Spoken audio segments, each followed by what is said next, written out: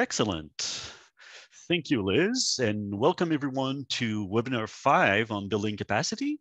Here's the page on Connect, so feel free to use it to follow up, to ask questions, to check the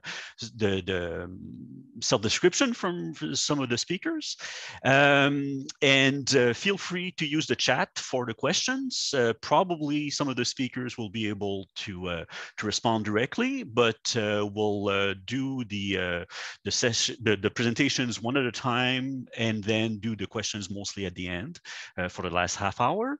As you can tell, live closed captioning is enabled, so feel free to use it if you need it.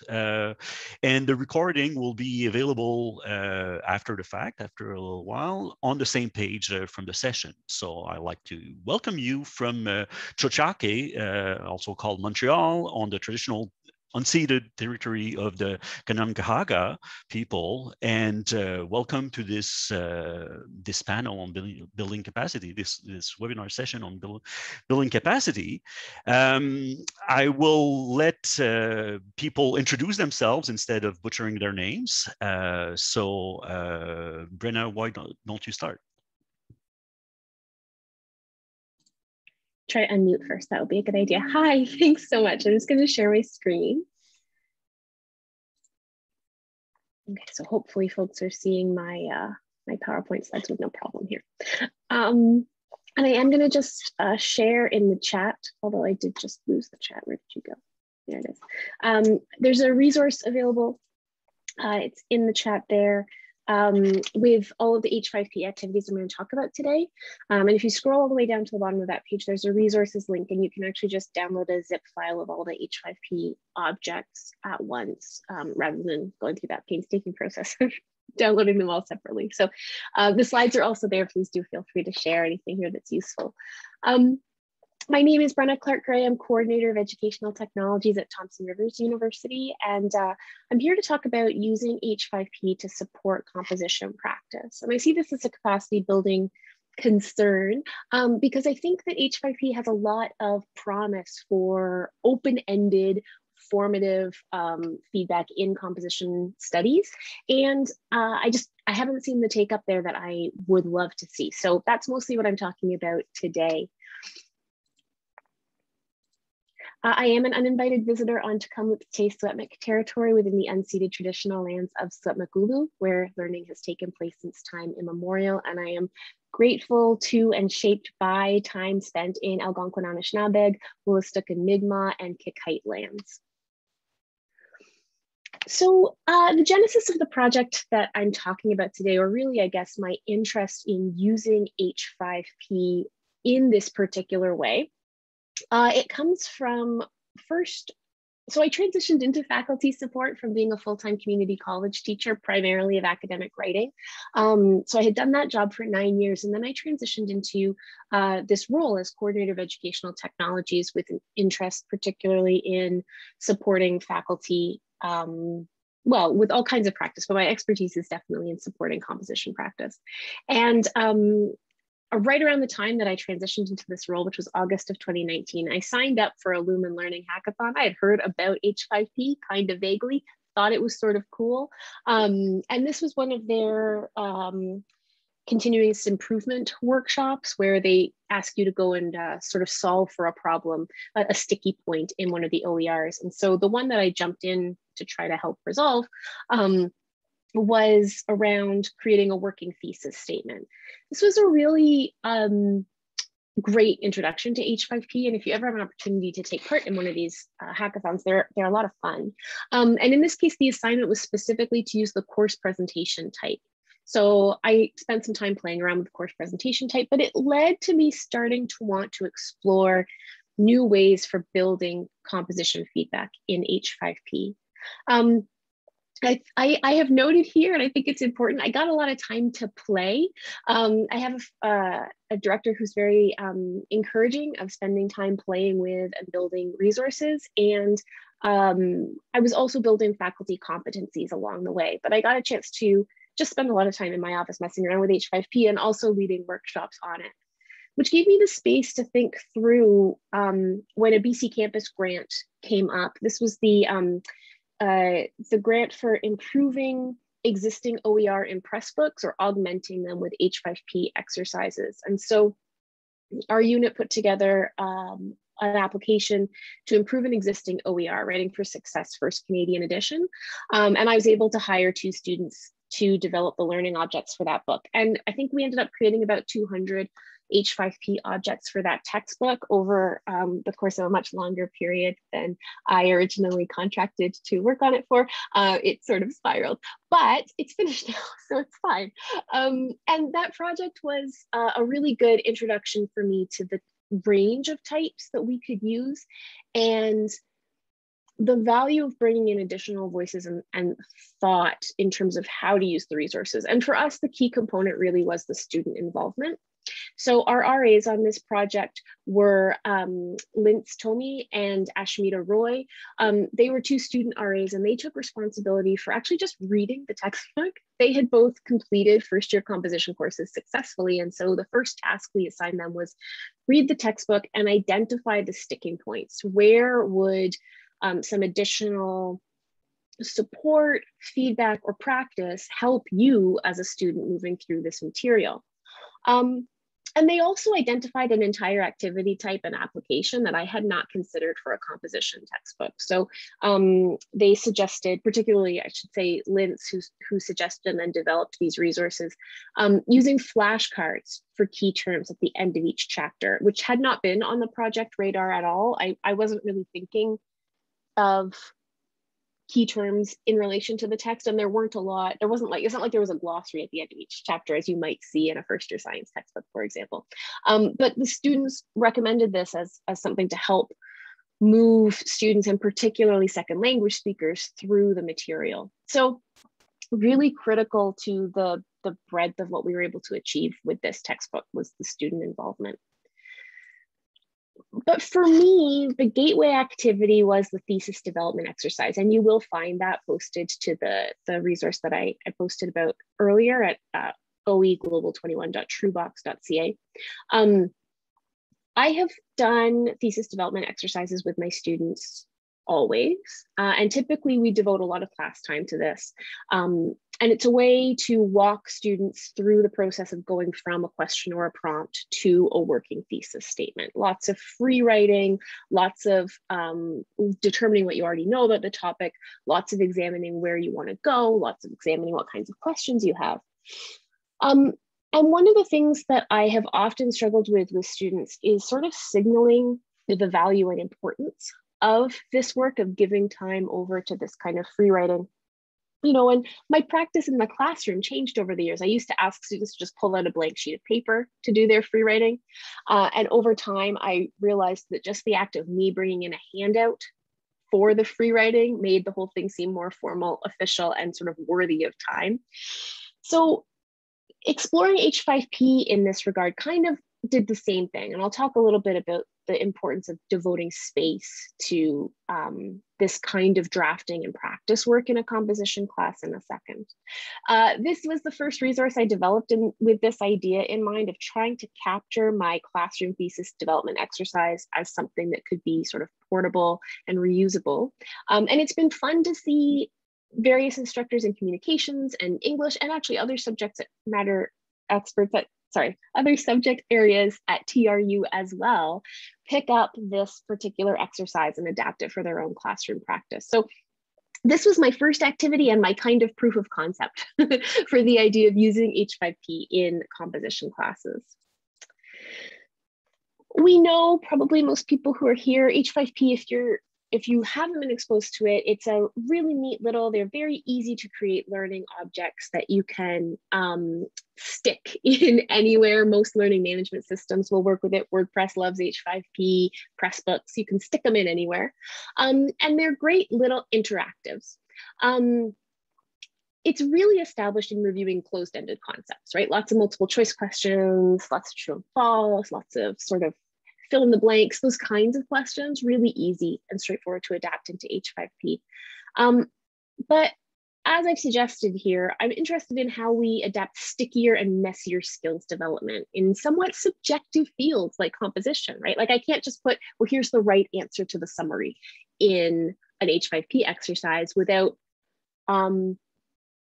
potentially really truncating and like throwing off student experience and shutting down their own creativity, which isn't part of the goal, right?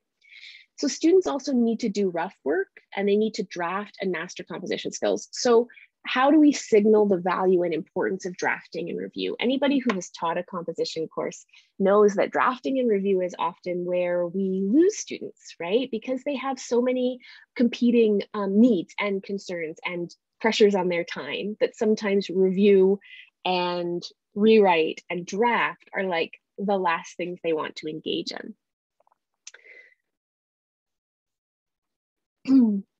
So as I say, it's rare I can offer students a right answer, right? Not a lot of fill in the blank possibility, but tools that allow me to build sample responses and simultaneously cue aspects of the sample response are really quite critical. And that's where a tool like Essay in H5P has become really central to a lot of what I do in my practice. Because marking formal essays is really, really time consuming, I find that as instructors of composition, we often spend the lion's share of our feedback time on final comments on essays, which is unfortunately the point in the process when students can't act on that feedback anymore, right? It's sort of like, well, what am I going to do with this? Thanks, lady.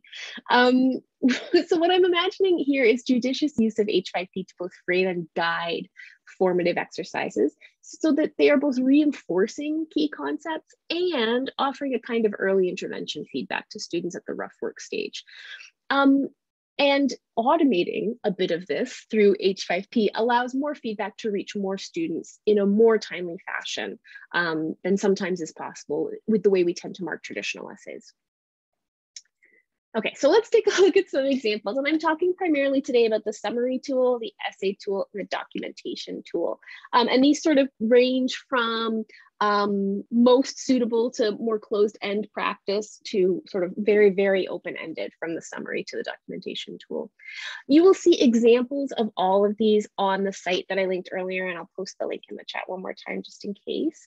And the reason why I'm not doing a live walkthrough of these activities is because I almost always, when I do a live walkthrough of activities, A, get lost in the weeds, and B, run over time. So instead, I'm going to try to stick to the key components here in this PowerPoint, and then encourage you to go and explore the resources that I have posted.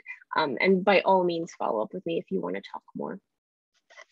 So the summary tool is one that I really like because it's actually kind of like a chronology tool, right? So the summary tool in H5P asks you to pick the best answer from a series of answers, and it can generate a paragraph from that.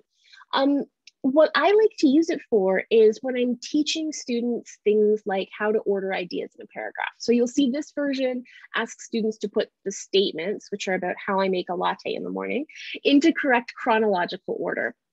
What's nice is that things like the tooltip function in H5P, which is what we have up here, if you're looking at this live on the website, you'll see that you can hover over this I, and what it does is it gives students the definition of chronological order again and how that works in paragraph structure. So similarly, you'll see an example of this using order of importance as the structuring philosophy, and the same idea. You hover over the tooltip, you get your order of importance to pop up. When students put all of these in order, they get this progress bar here, which lets them know, if they're getting them in the right order or not, and they can repeat each step along the way. So the idea here is, can you successfully identify an introductory statement? Can you successfully identify a concluding statement? Can you identify where the items come in order? And then the tooltips within H5P allow you to give feedback about each of those component parts along the way.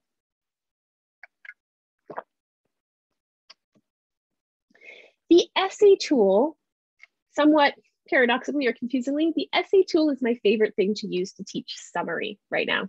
So I don't use the summary tool for summary, I use the essay tool for summary. But when I'm teaching summary or précis writing, the nice thing about the essay tool. And this is going to be small on your screen, but do please go and explore it after the fact. You can give the students a passage, right? And I've expanded this out to 2 levels. So when students first see this, they just get those first 2. They get the text and they get the box. What we have after here is a sample solution. So I can provide a sample solution to students. One thing I make sure to note is that this is not the only way to paraphrase. And then what I asked H5P to do is to give students feedback about whether or not they've achieved key concepts. So within a summary, I want to make sure I hit all the main points, and I want to make sure I cite my source, right? And so what I've done here is pulled out key terms from the original text to determine that students have achieved these key points, or they've achieved making note of these key points.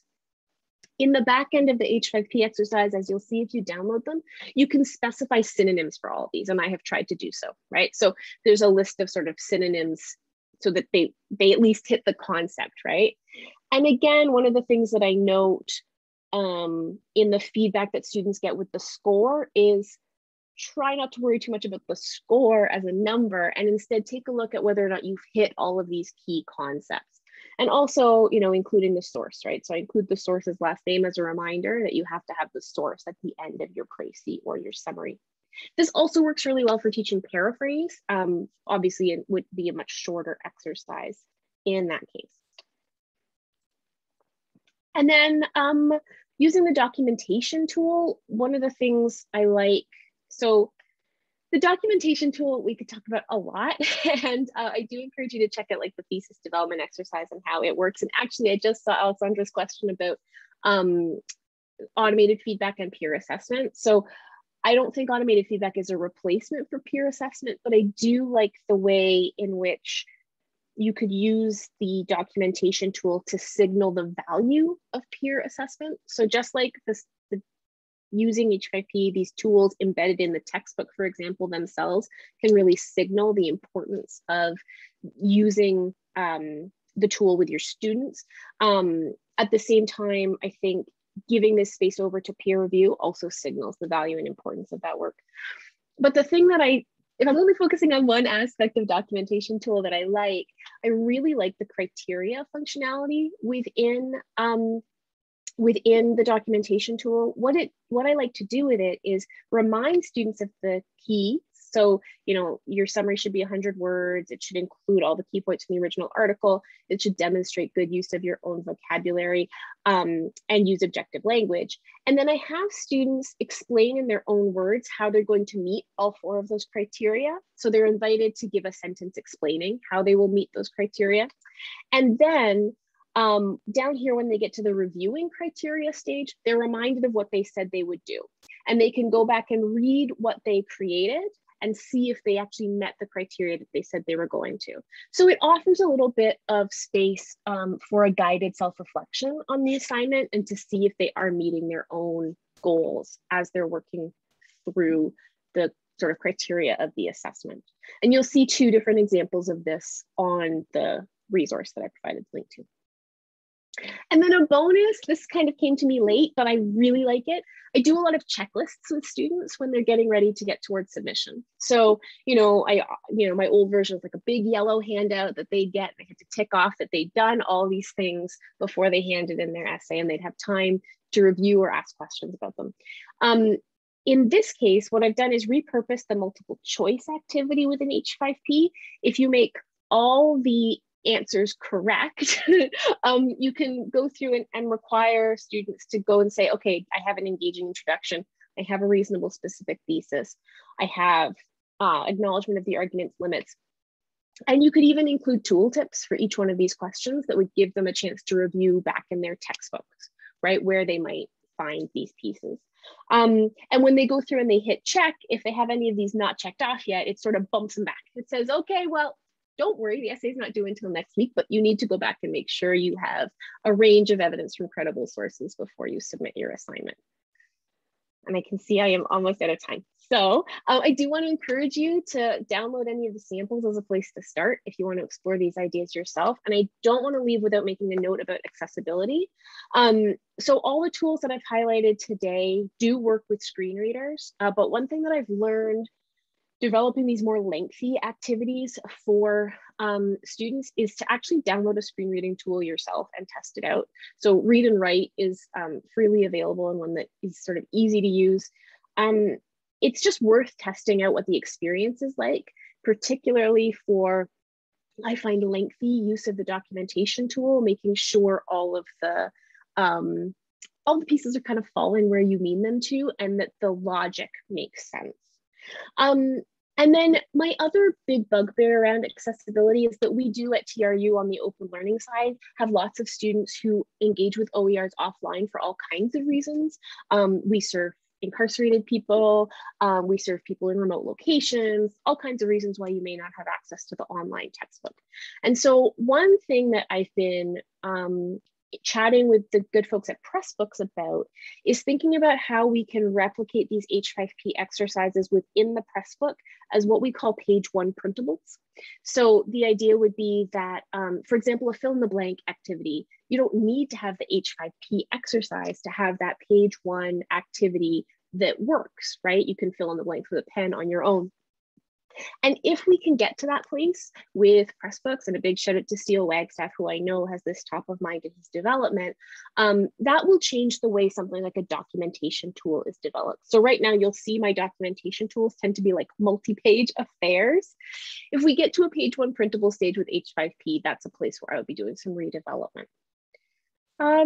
Okay, that feels like I talked really fast and I think I still went long, so I apologize. Thank you for your time today. I'm really excited to discuss this more, and I hope you'll spend some time playing around with the resource that I sent.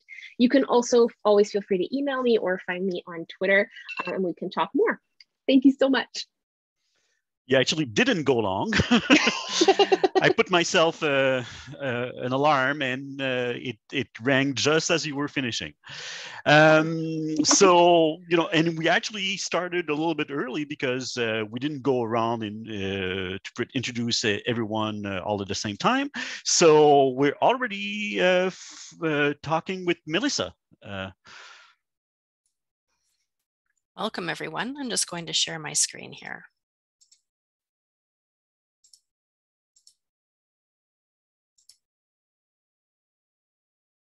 So hopefully you're seeing my slides. Okay, awesome. So my name is Melissa Ashman. My pronouns are she, her, and hers. I'm coming to you today from the unceded traditional and ancestral lands of the Kwantlen, Musqueam, Katzie, Semiahmoo, Tsawwassen, Kikai, and Coquitlam peoples. In Canada, this Thursday, September 30th, will mark the first National Day for Truth and Reconciliation.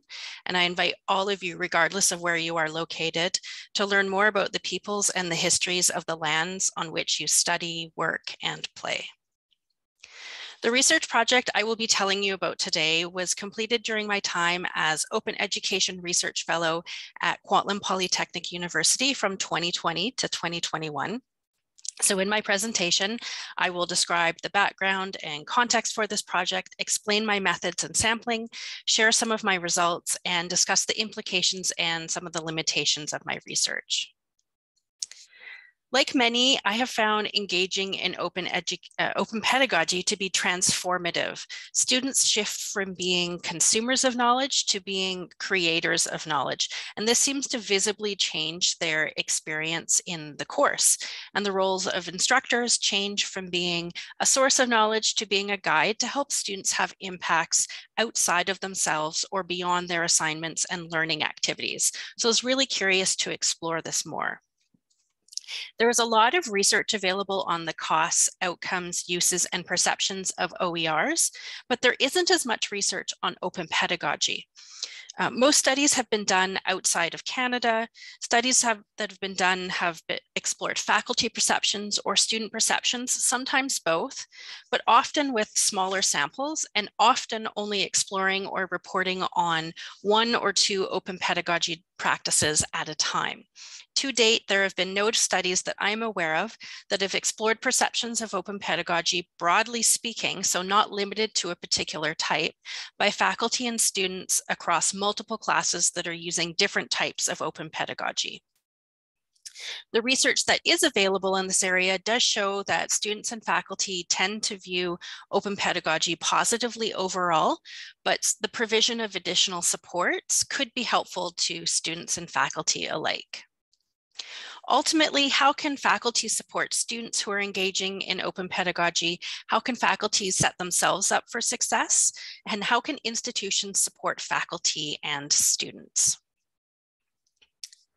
Overall, this project supports the criteria for the UNESCO OER recommendation of building capacity in a couple of ways. First, the results provide an opportunity to build awareness about how open pedagogy and open education practices can motivate and empower educators and students to create knowledge together.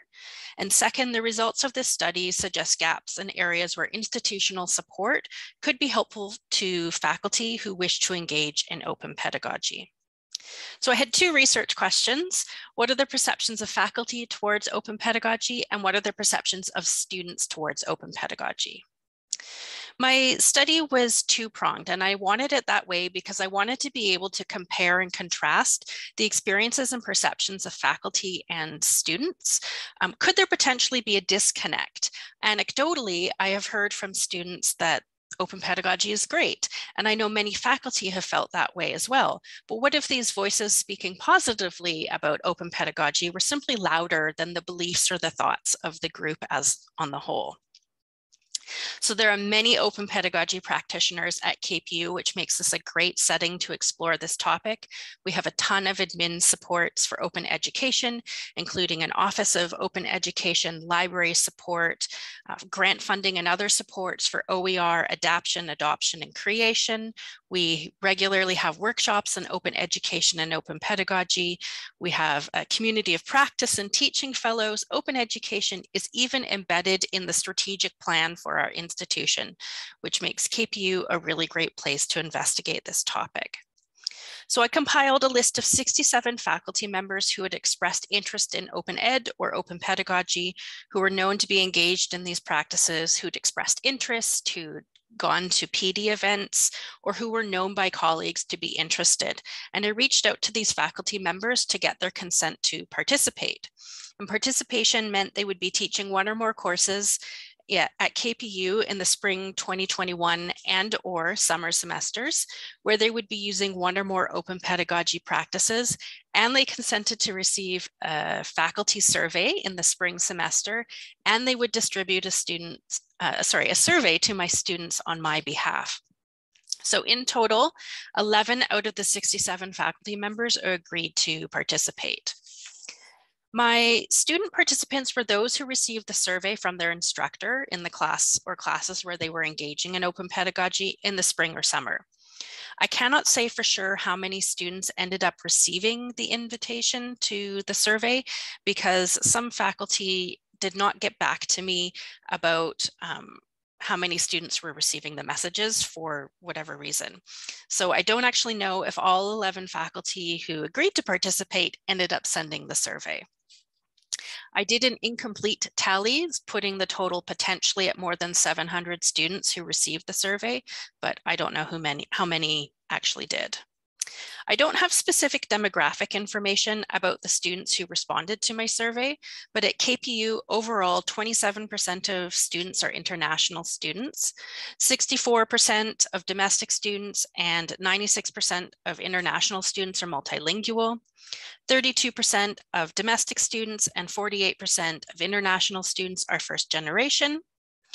53% of domestic students and 64% of international students work 10 or more hours per week, and 68% of domestic students and 95% of international students are full-time students.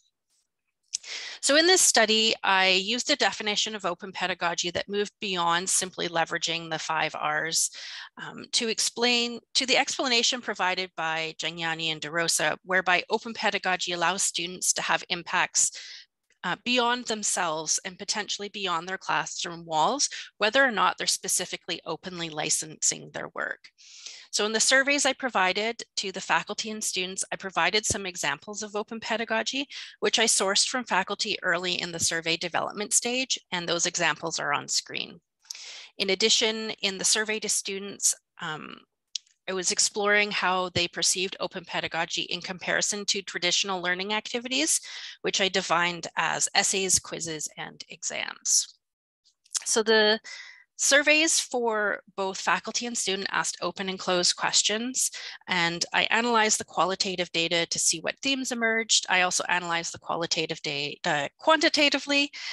Some questions in the surveys came from were reused and or adapted from other past surveys, and those links, those sources are on screen here. I don't have time to share all of my results, so I will just be highlighting some of them. There were 8 faculty who ended up providing responses to my faculty survey, which is a little lower than I'd hoped for, but what can you do? The years of experience, the average was about 13.4 years. The faculty had between 1 to 10 years of experience teaching using open pedagogy. 7 out of the 8 used multiple open pedagogy practices, and all of them used OERs. And 3/4 of the faculty said they need more time to prep for using open pedagogy than traditional activities. There were 8 themes that emerged in the comments about what prompted instructors to start using open pedagogy. The comments from some of the respondents covered more than one theme. So the top ones were beliefs about open pedagogy improving the experience for students, costs, as well as issues relating to access, equity, inclusion, and social justice. It was interesting to see what continues to motivate instructors to keep using open pedagogy. There were 8 themes that emerged, and some of the top themes were providing an improved experience for students, students having the ability to share their work beyond the instructor, again, issues relating to equity, access, and social justice, as well as alignment of open pedagogy with an instructor's teaching practices or philosophies or interests. In terms of what benefits faculty have experienced, there were 9 themes that emerged, and the top 2 were the improved quality of student work and assignments and student engagement in the courses, as well as how open pedagogy positively changed the dynamic or the relationship between students and their instructor. While open pedagogy was viewed overwhelmingly positive by faculty, they did, of course, experience challenges. There were 7 themes that emerged, and the top 5 related to time. So not enough time to prepare, to plan, to complete projects, to get student buy-in, challenges related to finding opportunities, a lack of funding, compensation, or recognition for the work, overcoming student anxiety to the process and project, as well as a lack of support from colleagues. The results on the student side were really interesting to me, and there were 55 respondents in total. To be honest, I was really expecting to see more of a distribution in the response. Again, the responses were overwhelmingly positive. So the next few slides will have some complicated looking boxes like this. You'll just simply read them from left to right to build your sentence, build your result. So overwhelmingly, students found open pedagogy to be more valuable, more engaging, and more creative in comparison to traditional learning activities. And much of this is consistent with faculty respondents, their responses about the perceived benefits of open pedagogy, as well as feedback that faculty said they've received from students. Overall, students seem to have had a more motivating and more rewarding and enjoyable experience completing open pedagogy compared to traditional learning activities. And while some students did find open pedagogy to be more difficult, just over 40% strongly or disagreed that it was more difficult. And while some students did find open pedagogy to be more stressful, half disagreed with that statement, and just over 30% neither agreed nor disagreed. And much of this is consistent with the faculty responses. The results were varied on whether open pedagogy was perceived to be more time consuming than traditional learning activities. 43.6% of respondents agreed with that statement, whereas just under 30% disagreed. And these results are somewhat-ish consistent with results later in the survey, where just over 60% of respondents felt the time to complete open pedagogy was longer, whereas 30% said it was about the same. Overall, students seem to think their learning was better with open pedagogy in comparison to traditional learning activities. And students provided many responses and comments about what they liked about engaging in open pedagogy. And the top few themes related to the improvement in the use of creativity, the flexibility and the choice, that it was just simply more interesting or more fun, and because they had the opportunity to collaborate with others. And again, a lot of this is consistent with the faculty comments. Students also provided comments about what they found to be challenging, and the top few themes related to time. Time is definitely a theme here. Feeling uncomfortable with the process and the choices, working with others, the cognitive demand was greater for some, as well as technology issues.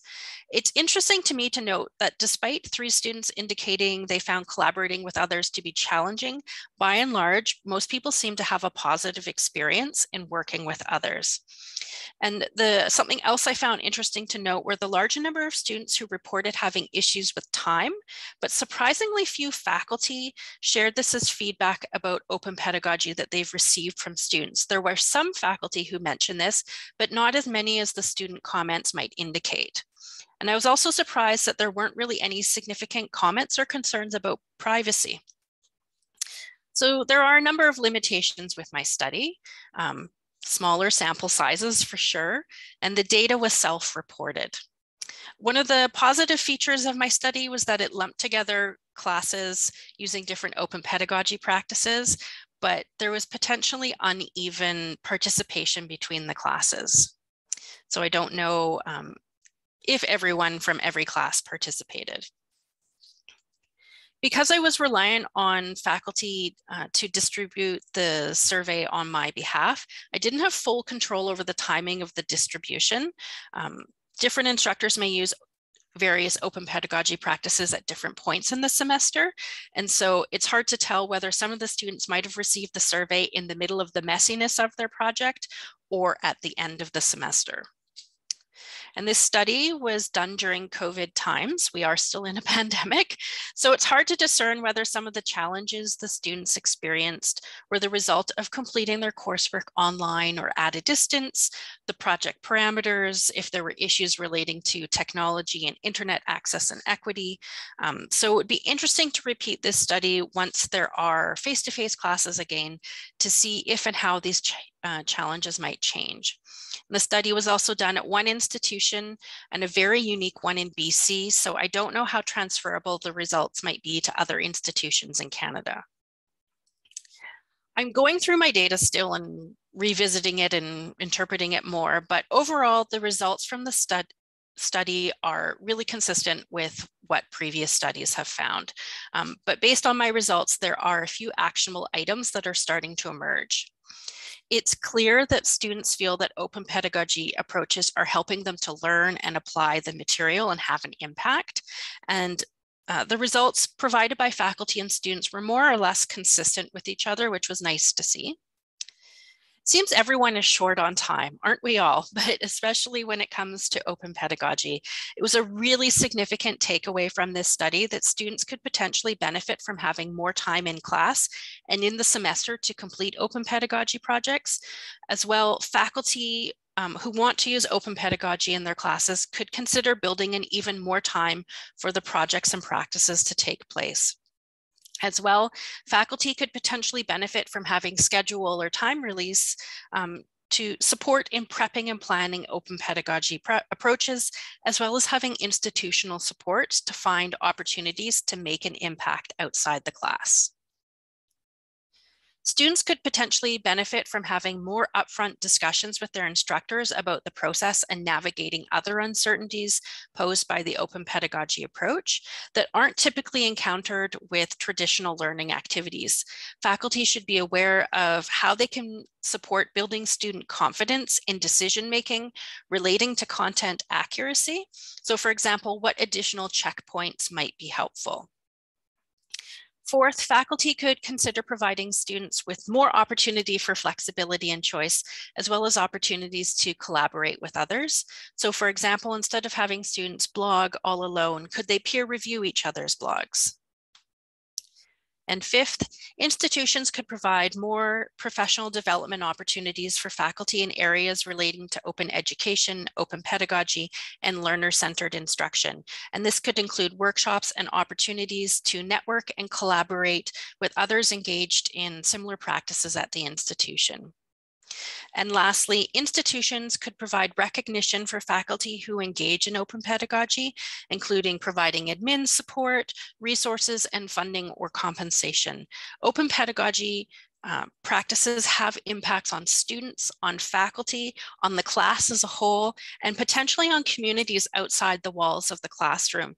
And the impact of open pedagogy work, plus the fact that 89.1% of student respondents said they would enroll in a course if they knew the instructor was using open pedagogy, it's clear that open pedagogy could have significant impacts on course, program, and institutional enrollments. And this work needs to be supported in ways that are proportional to the investment that faculty and students make to engage in open pedagogy.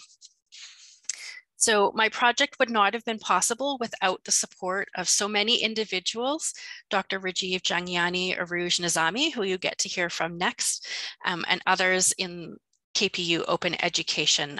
So thank you to everyone. Thank you for your interest in my project. Excellent, and excellent timing as well. So I noticed that Kate asked one question in the chat. I encourage you to do so, all of the others. As I said at the beginning, we'll take the questions at the end, but I'm sure Melissa can answer in the chat, and others can share as well, whether or not it fits in different class levels. You can also post on the page for this webinar on Connect. I would encourage you to do so. So now we can move on to Michael, Shinta, Debbie, and Aruj, who can introduce themselves and tell us about this. Thank you, and welcome. We're happy to be here, and what a great segue from Melissa's study on open pedagogy and the impact it has on students and their assignments. And this presentation is a faculty fellowship, an international faculty fellowship that focuses on open pedagogy and the UN SDGs. I'm Mike Mills from Montgomery College, right outside Washington, D.C. in Maryland, and I'll have the rest of the leadership team introduce themselves. Hi, everyone. I'm Shinta Hernandez, and I'm Department Chair of Sociology, Anthropology, and Criminal Justice at Montgomery College. Hi, everybody. My name is Debbie Baker. I'm an instructional designer with the Maricopa Center for Learning and Innovation. And I am also currently one of our interim co-coordinators for OER across the district, while our faculty coordinator went to space last week or 2 weeks ago. So she was one of the members of the crew for the Inspiration 4 mission. So I'm really excited to be here and talk to you about this fellowship. Hi, I'm Aruj. I'm a trained librarian and the open education strategist at Kwantlen Polytechnic University in Surrey, British Columbia.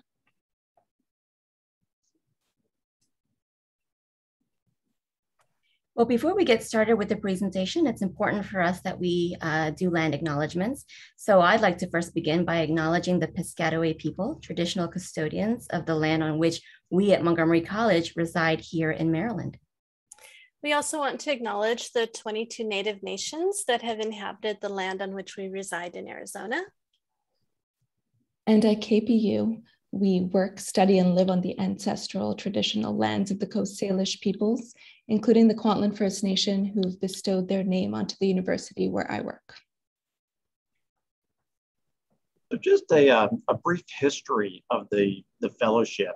It all started at an open ed conference. Shinta and I were at a presentation in Anaheim that Cable Green was giving, talking about the SDGs. And we left there thinking, how could we take the Sustainable Development Goals and marry them with open pedagogy? So 4 years ago, we started this fellowship at Montgomery College.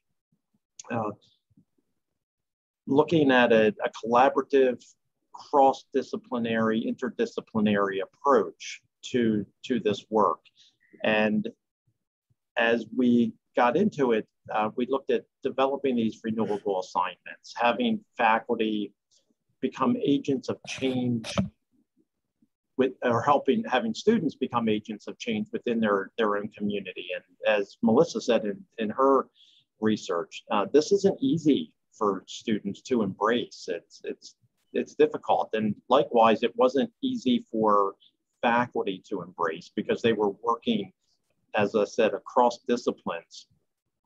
As we expanded to include other institutions, it became not only interdisciplinary, but interinstitutional, cross-institutional. So we had Montgomery College faculty, for example, working in a team with Maricopa and KPU faculty. It's just some incredibly rich assignments developed as a result of that. At the end of the fellowship, in the spring semester, there's a student showcase, and we allow students to demonstrate their projects. So the faculty deploy their assignments in the fall semester, and then the students get an opportunity to showcase those assignments in the spring semester. And it's just an incredible growth opportunity for the students. We've had several students who have told us that these are assignments that they will never forget. And at this point, Shinta's going to talk a little bit about the conceptual framework for the fellowship. Great, thank you. So we created this diagram to help illustrate the conceptual framework of open, particularly for any who might need some clarity. So what you see here is at the left of the diagram is open education. And this is essentially the teaching and learning framework that is centered on accessibility, affordability, equity, inclusion, innovation, and opportunity. And then in the middle of the diagram, we have open pedagogy, which includes the teaching and learning strategies by which educators meet those parameters that I just listed under open education. And then we carry out open pedagogy through things like curriculum redesign, through student engagement practices, assessment, technology. And then now open educational resources on the far right of the diagram, these are the actual efforts that are delivered at the ground level and on the front line. And OERs are the specific applications by which our educators can deliver their open pedagogy. So you see the way that all three concepts are linked. Some examples of OERs are what we list there. They're renewable assignments, open textbooks, streaming videos, learning modules, open access journals. And for the purpose of this fellowship, we're going to talk specifically about renewable assignments. And so I'm going to now turn this to Aruj, who will speak specifically about renewable assignments. Thanks.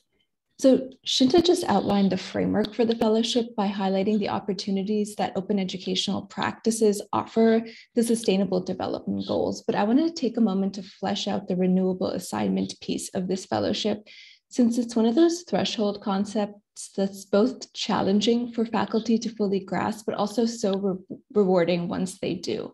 And just to reiterate, as Melissa's presentation showed us, it's just one of the tools, the renewable assignments in this toolbox of open educational practices. So moving on to this definition, a renewable assignment is a form of assessment that centers students as creators of information rather than simply consumers. It's a form of experiential learning or authentic assessment where students demonstrate understanding through the act of creation. The artifacts of open pedagogy are student created and openly licensed so that they may live outside of the classroom in a way that has an impact on the greater community. And so even with that definition, we speak to faculty who are new to open pedagogy and who are interested in replacing a disposable assignment with perhaps a renewable one. And we struggle to explain what makes an assignment truly renewable. But this chart is very helpful. So Wiley and Hilton included in one of their articles, and it explains 4 components of a renewable assignment. So first, of course, students are creating an artifact, but that artifact should also be making a contribution beyond the classroom, beyond a grade, so that it somehow maybe makes a contribution in the community where the students find themselves. It should also be shared. And finally, it should also be openly licensed. And in many ways, that open license is what enables an assignment to be truly renewable, and that somebody else can take it up, adapt it, recycle it, if you will. And so, this chart gets us thinking about how there might be various approaches that help mitigate the effects of a disposable assignment, but perhaps not all of them are truly renewable, and that there are certain things that make an assignment renewable. And this is really what we hope to impart and share with the fellows that come on board, because they have parts of this already. They're already practicing all of this stuff, but to be able to articulate it as a renewable assignment is a really rewarding part of this fellowship.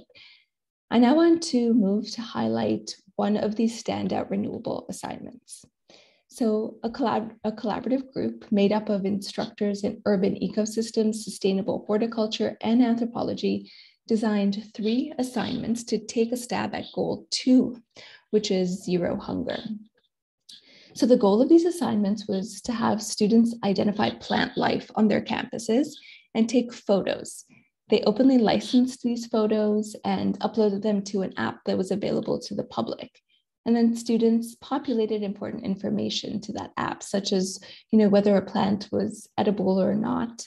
And the anthropology students added histories of the plants and how they were used by certain communities in certain spaces and areas throughout time. And one of the key takeaways here was that so much of the plant life that we've identified as weeds are actually edible and have long histories of sustaining communities. So this is an exemplary assignment because it really is attuned to the framework that Shinta opened with, right? It's a renewable assignment. It takes this interdisciplinary approach in working with students, and it makes an artifact public and usable by folks outside of the classroom.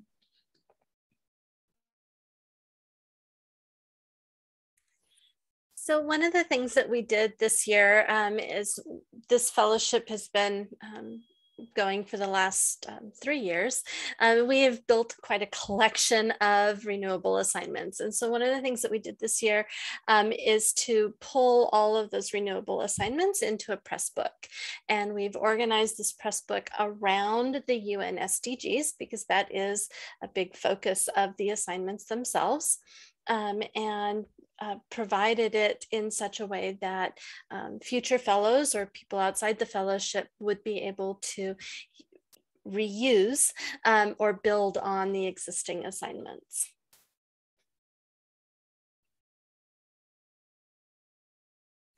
So here's a couple of things that faculty fellows have said over the years. Towards the end of each fellowship, we do ask the faculty fellows to reflect on their experience. And so here are some of the kind of highlights of the things that they've said over the last few years. And it was really awesome to hear Melissa's presentation, because I think what she found was very much echoed by the things that we've heard from our faculty, that it was the highlight of their experience, that it allowed them to think outside the box, but also allowed their students to think outside the box. It really opened up the students to focus on something they really wanted to focus on, and made the work both for the faculty and the students meaningful and beautiful. And a comment that was echoed, I think, throughout many of the reflections is really around this idea that they got to see sides of the students that the students had never previously shown in their classes. And so it really built connection. And I would even go so far as to say a sense of belonging with students and faculty around these particular experiences.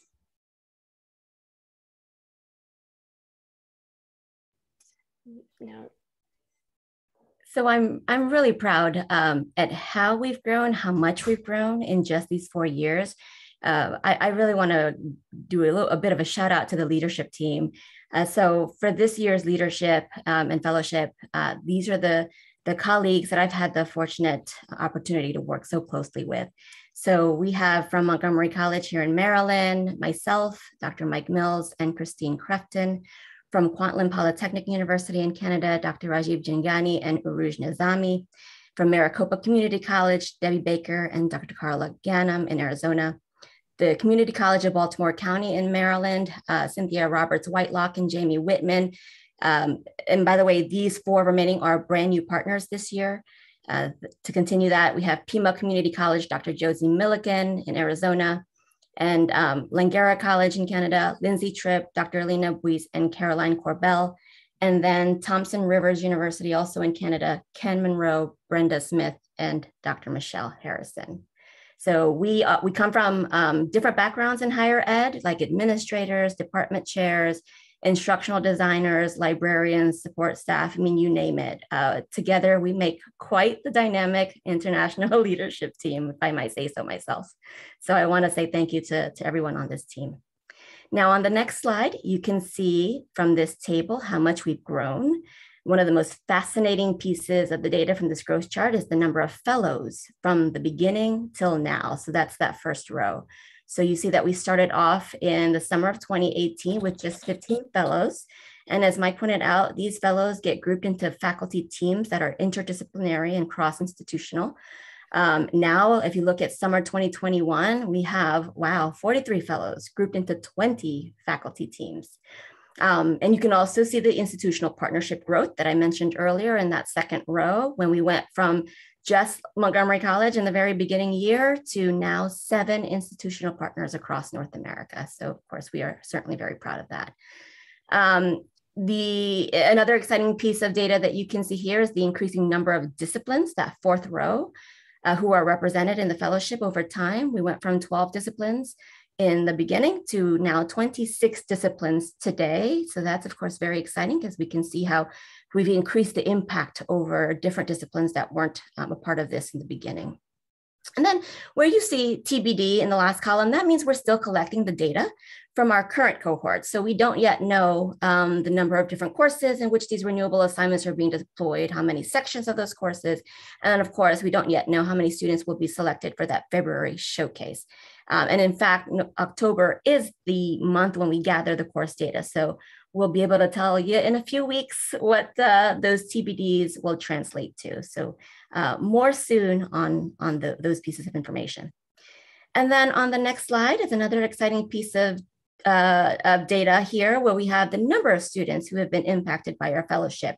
So from the very bottom there, where it says fall 2018, so what that means is, is the fellows create their renewable assignments in the summer, and then they deploy their renewable assignments in the fall. So we had 571 students in the fall of 2018 when we first just started, to last fall over 1,600 students. And then we don't know yet the number of students this fall, but you can imagine it's going to be much larger, just because we've got more fellows this year than we've ever had in the past. So, so we continue to see some excitement as we continue to grow this fellowship. So more to come, and stay tuned for the remaining pieces of information. And now I want to turn this over to Mike to talk about another exciting accomplishment. Thanks, Shinta. Last year, we were humbled to be recognized at this conference with the Open Pedagogy Award for Excellence by OEGlobal. We were just thrilled that we were recognized for the hard work, but it really is an award that belongs to the faculty and the students who have engaged in all of this. So we are thrilled with this, but it's certainly not something that we're resting on. We continue to grow, as Shinta just pointed out, and have a lot more opportunities ahead, and welcome any institution who may be interested in joining this work to reach out to us, and we'll have our contact information at the end of the presentation.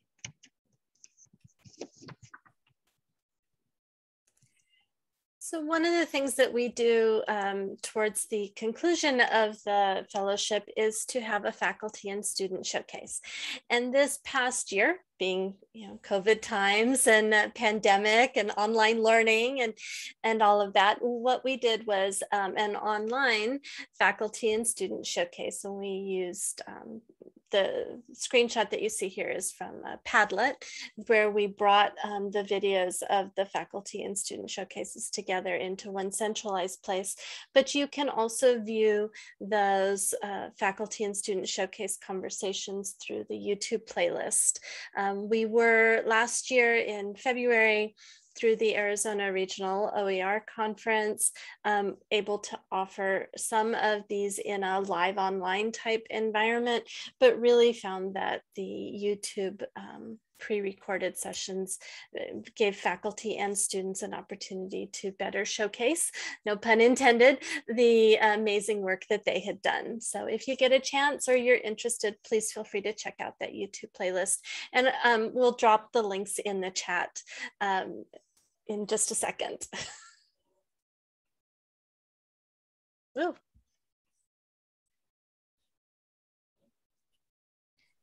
The leadership team is also committed to improving the experience for the fellows as we go on every year. And one of the great things about this fellowship, as was highlighted by my colleagues, is that it's made up of different experts. So we have administrators, instructional designers, we have librarians, we have department chairs, and each of these experts have something unique to impart with the fellows. And so, for example, this year, instructional designers offered their expertise in the form of consultations with various groups. We were also able to create this press book where we're able to sort of have a record of all of the renewable assignments that were created as part of this fellowship. We've created a Slack channel for asynchronous supports, a Google site. And as we look to the future of the fellowship, we've also divided the committee, the leadership team into various committees to continue to build asynchronous resources and other sorts of supports for our fellows.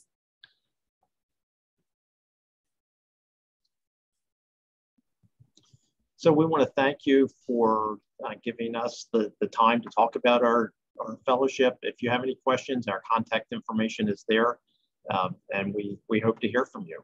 Thank you. Excellent, right on time. I don't know how it's happening today, but everything is flowing nicely. So it's nice that there's some interaction in the chat. Keep it up, and feel free to use the page on Connect to do as well, to ask questions or to do follow-up, add links and things like that. So now we can move on with Michelle, Lauren, and Sarah. Hi, I'm just going to share my screen here.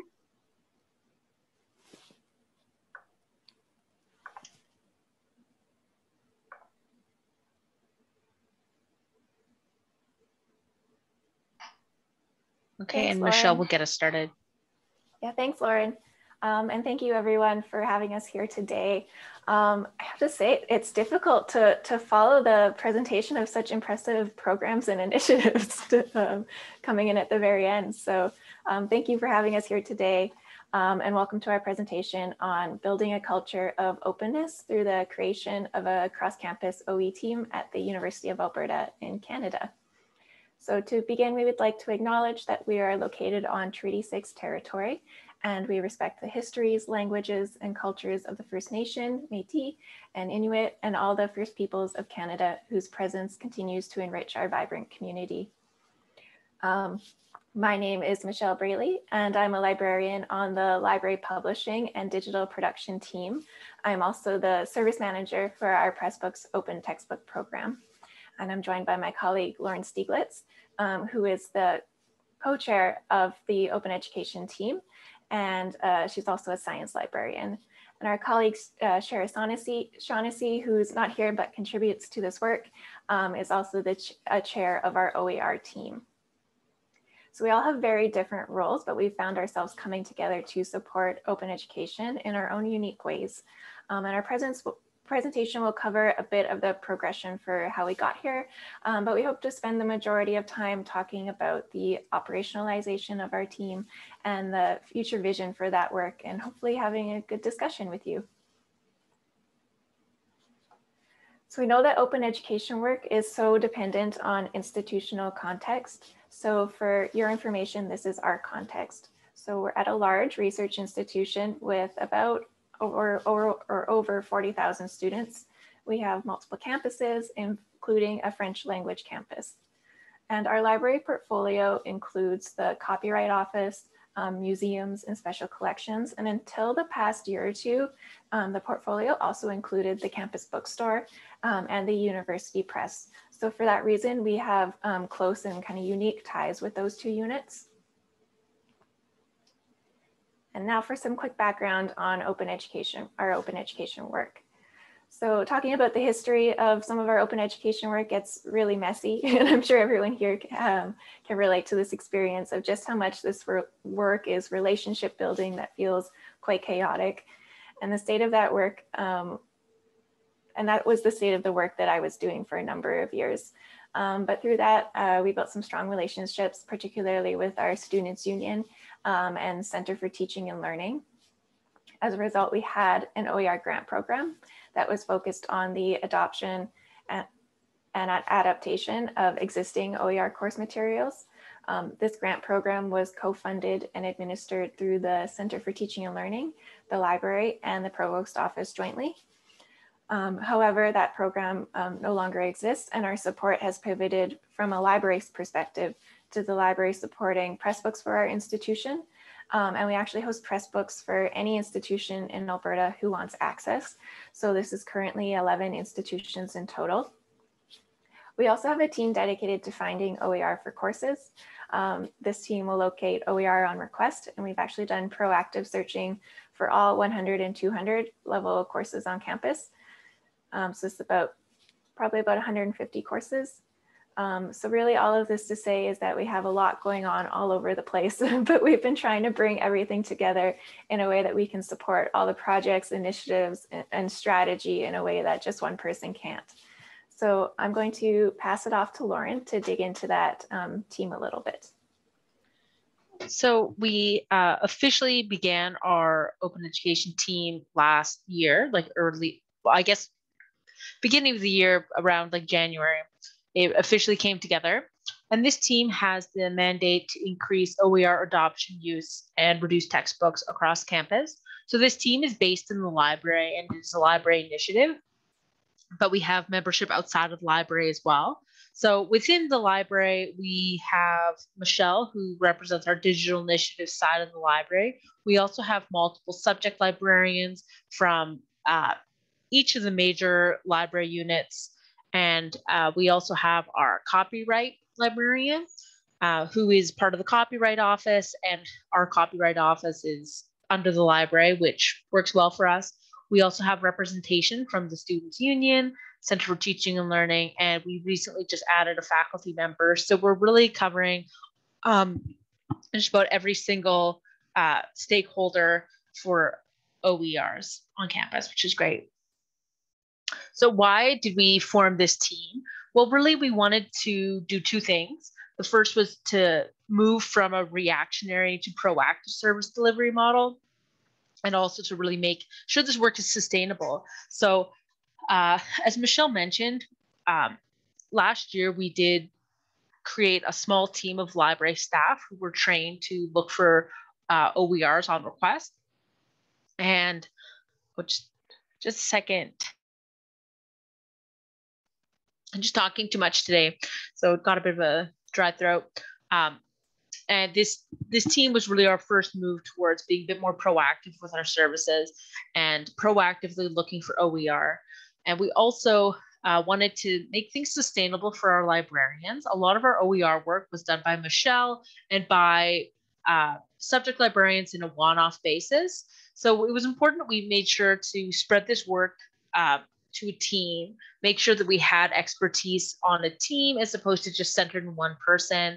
And this makes it easier for us as well, because we can allow subject librarians to choose how much they want to engage with this work or how much they're able to if they don't really have the knowledge.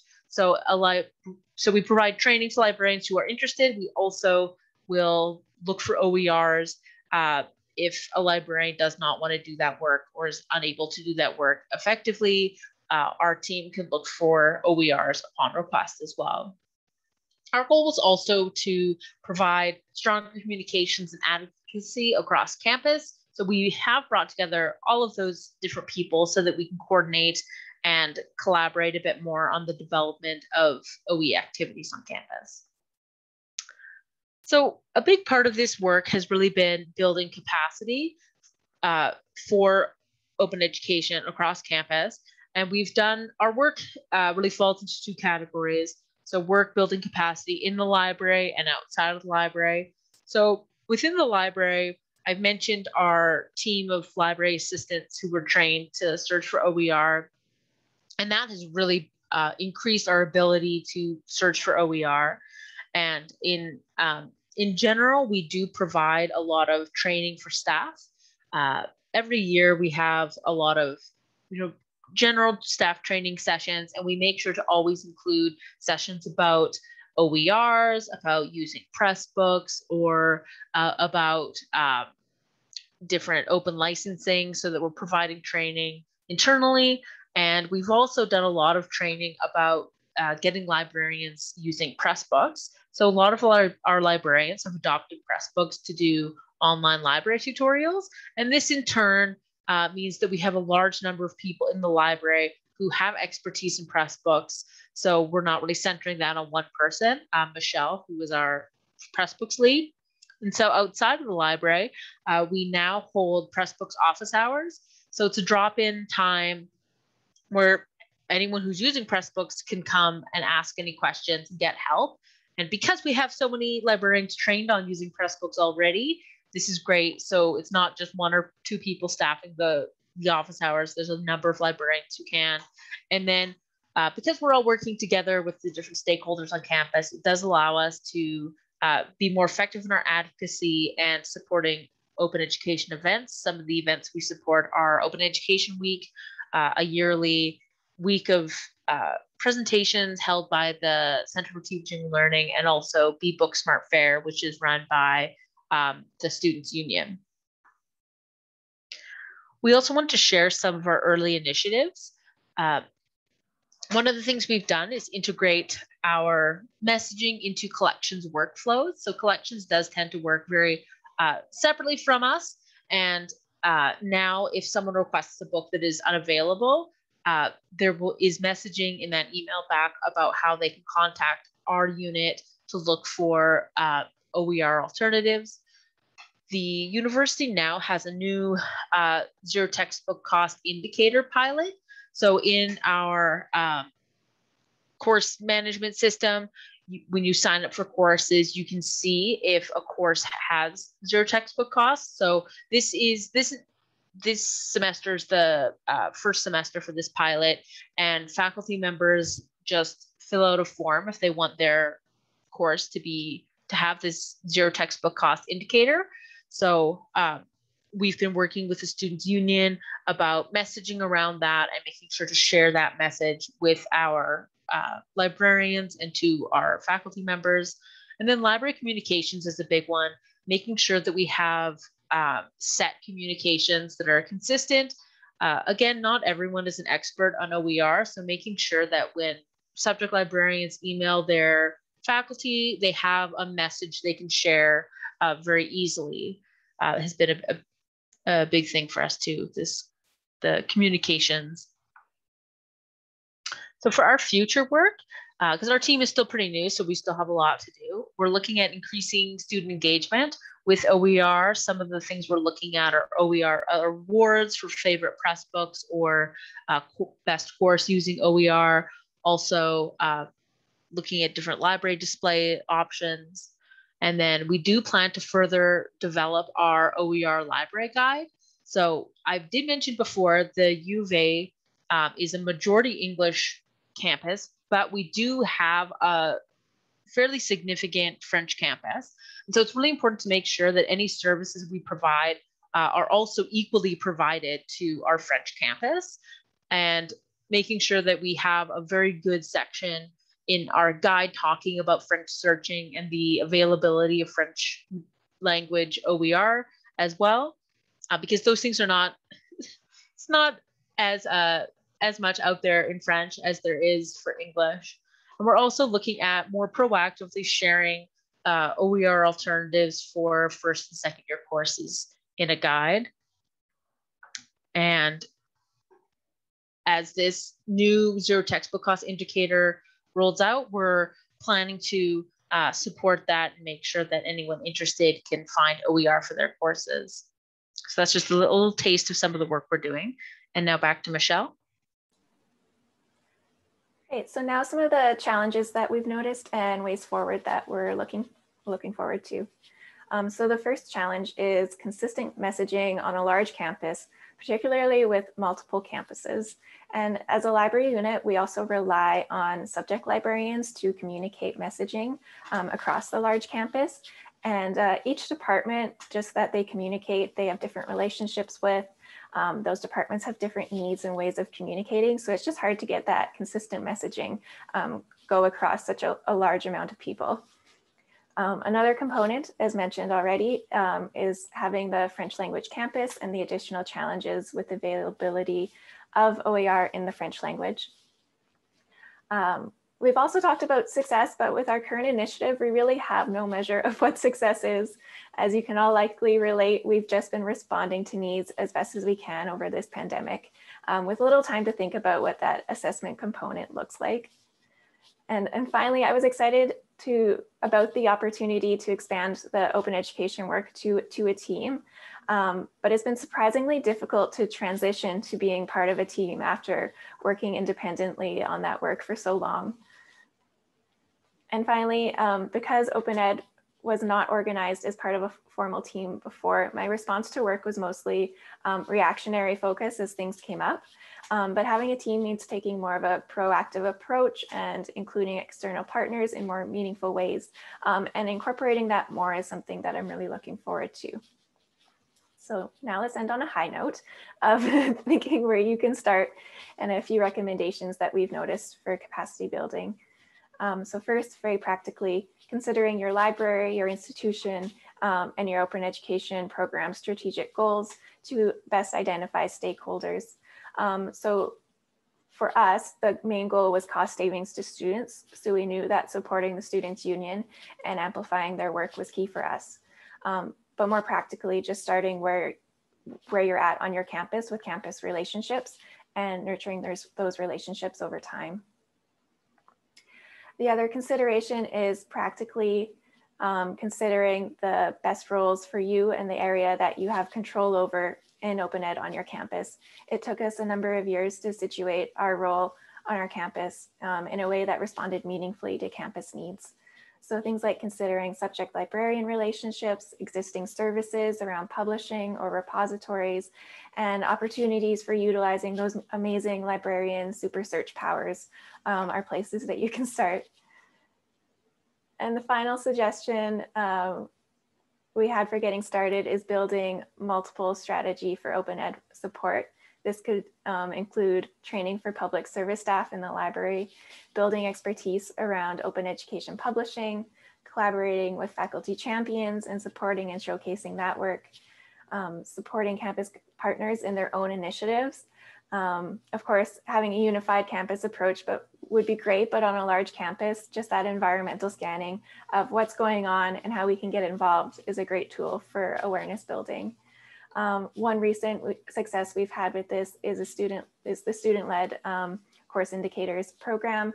Our role has largely been mentoring the students leading this initiative, but also through this, we've been able to build a relationship with the registrar's office in a new way that's been really meaningful because the registrar's office manages that course registration tool. So the registrar's office now knows that when instructors are interested in the zero textbook cost program, that they can forward them to us in the library and we'll guide them through that work and we can help them locate free materials for their courses. And finally, we have this as a simple line to engage administration, but we all know how difficult that actually is. For us, working with the Students' Union has been most impactful since these student representatives are on a lot of committees that directly impact the governance of the institution. So a highlight for me was that a new student rep actually just casually CC'd me on an email to introduce me to the university president to brief him on open education work. So I guess really the point here is just that keep trying and taking any little steps that you can to get any attention to this work. So that brings us to the end of our slides.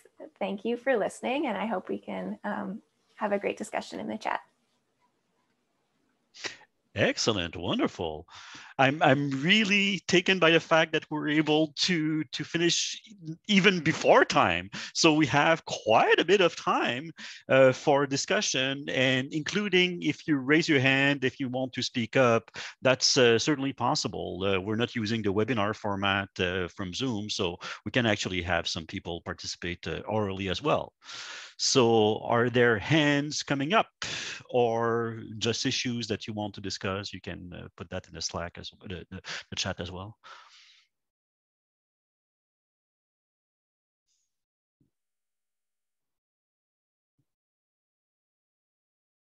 Or maybe connecting threads throughout the 4 presentations, because it was very diverse, but at the same time, there were some threads being connected.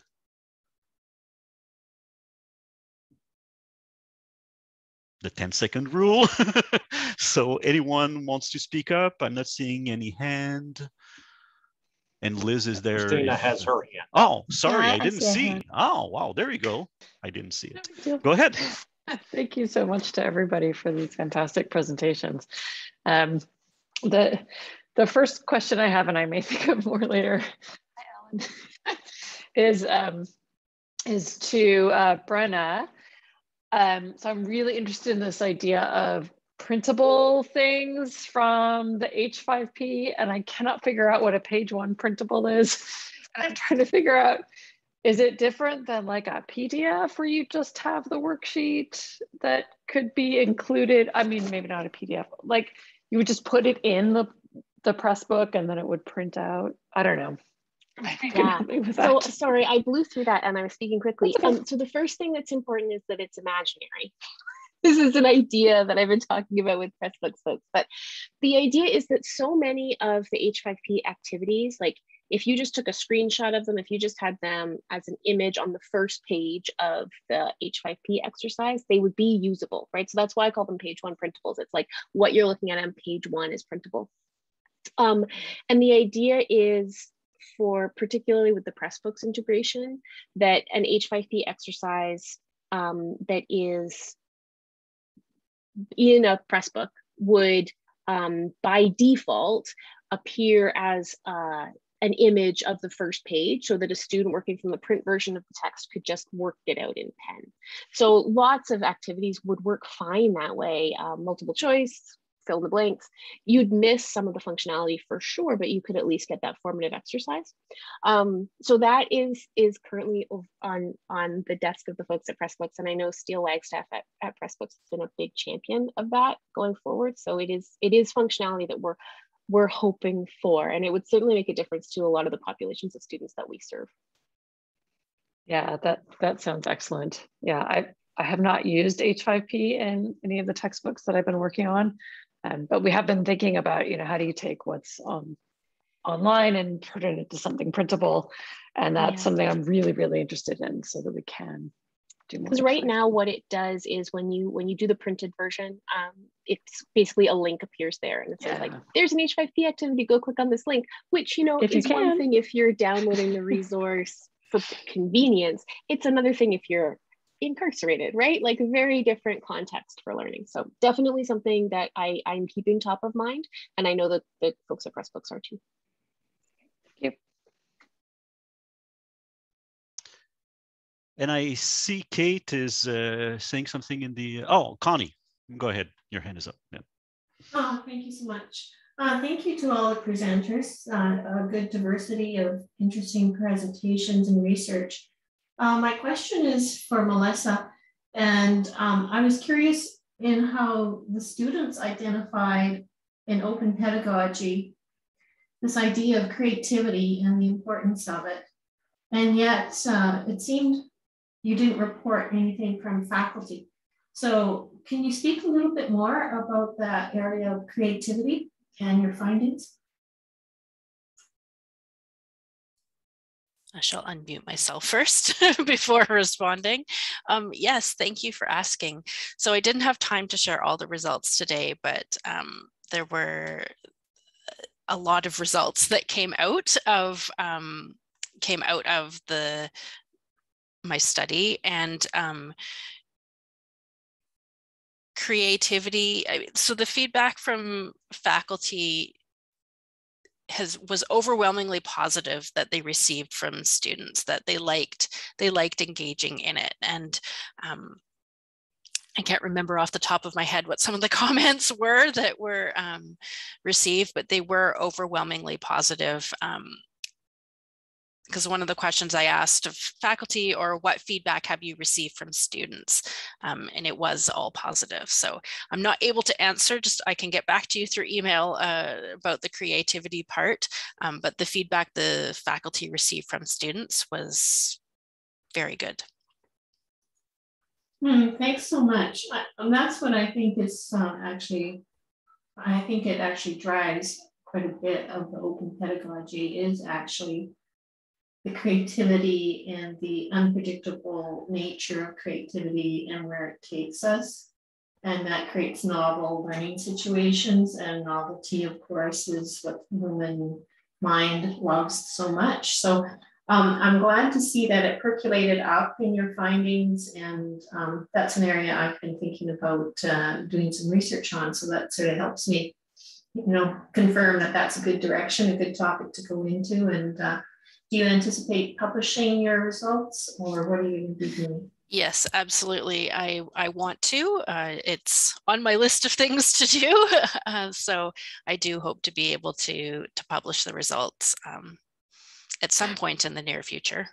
No, that would be great. Well, I'm an associate editor with OEGlobal, so I can't say for sure it'll get published, but it would certainly get into the queue. Yes. And it's always lovely to have some interesting, solid research in the area of openness. So thank you for your work. Thank you so much. Excellent. And by the way, there are some connecting threads that I perceive. I'm sure others are perceiving them. There's been a couple of mentions from one presentation to another, some transitions. But if you have questions about anything else, feel free to raise your hand or put it in the chat.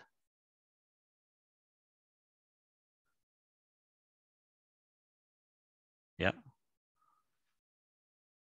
And Kate was talking about Hispanic serving institution. So would you like to ask it out loud, or to tell us about that, developing OER simultaneously in different languages? I know there were some answers in the chat, but Kate, if you want to express that a little bit orally. Hi, I don't know if you can actually hear me. I can, we can. We just recently became an Hispanic serving institution. We also have a increasing long body.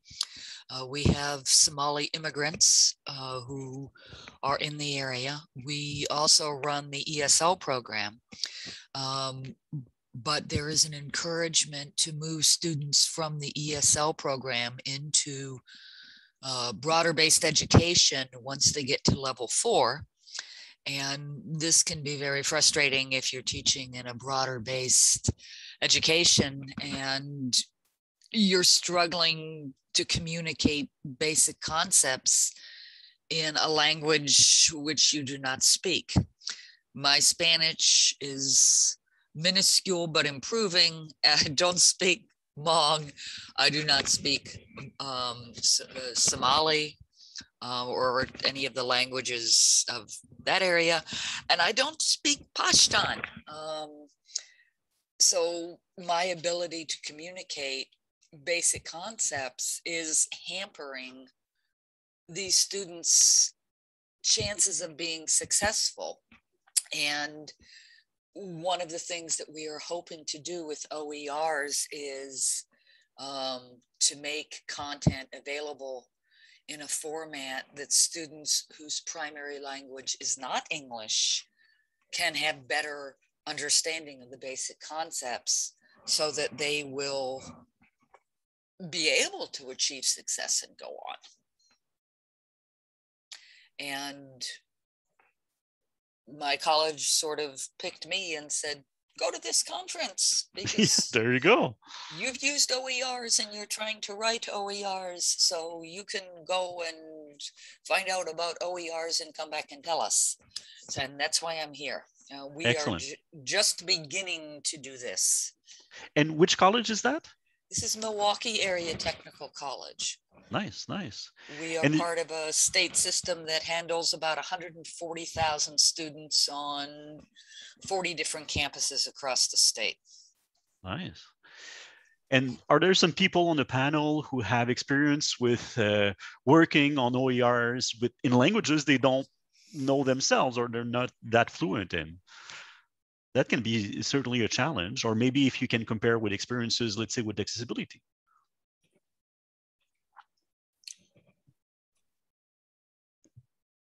Or just with languages that you do have fluency in, but not necessarily other people. I know that for U of A, the French campus, Sarah is unfortunately not with us, but has this been a challenge within the team?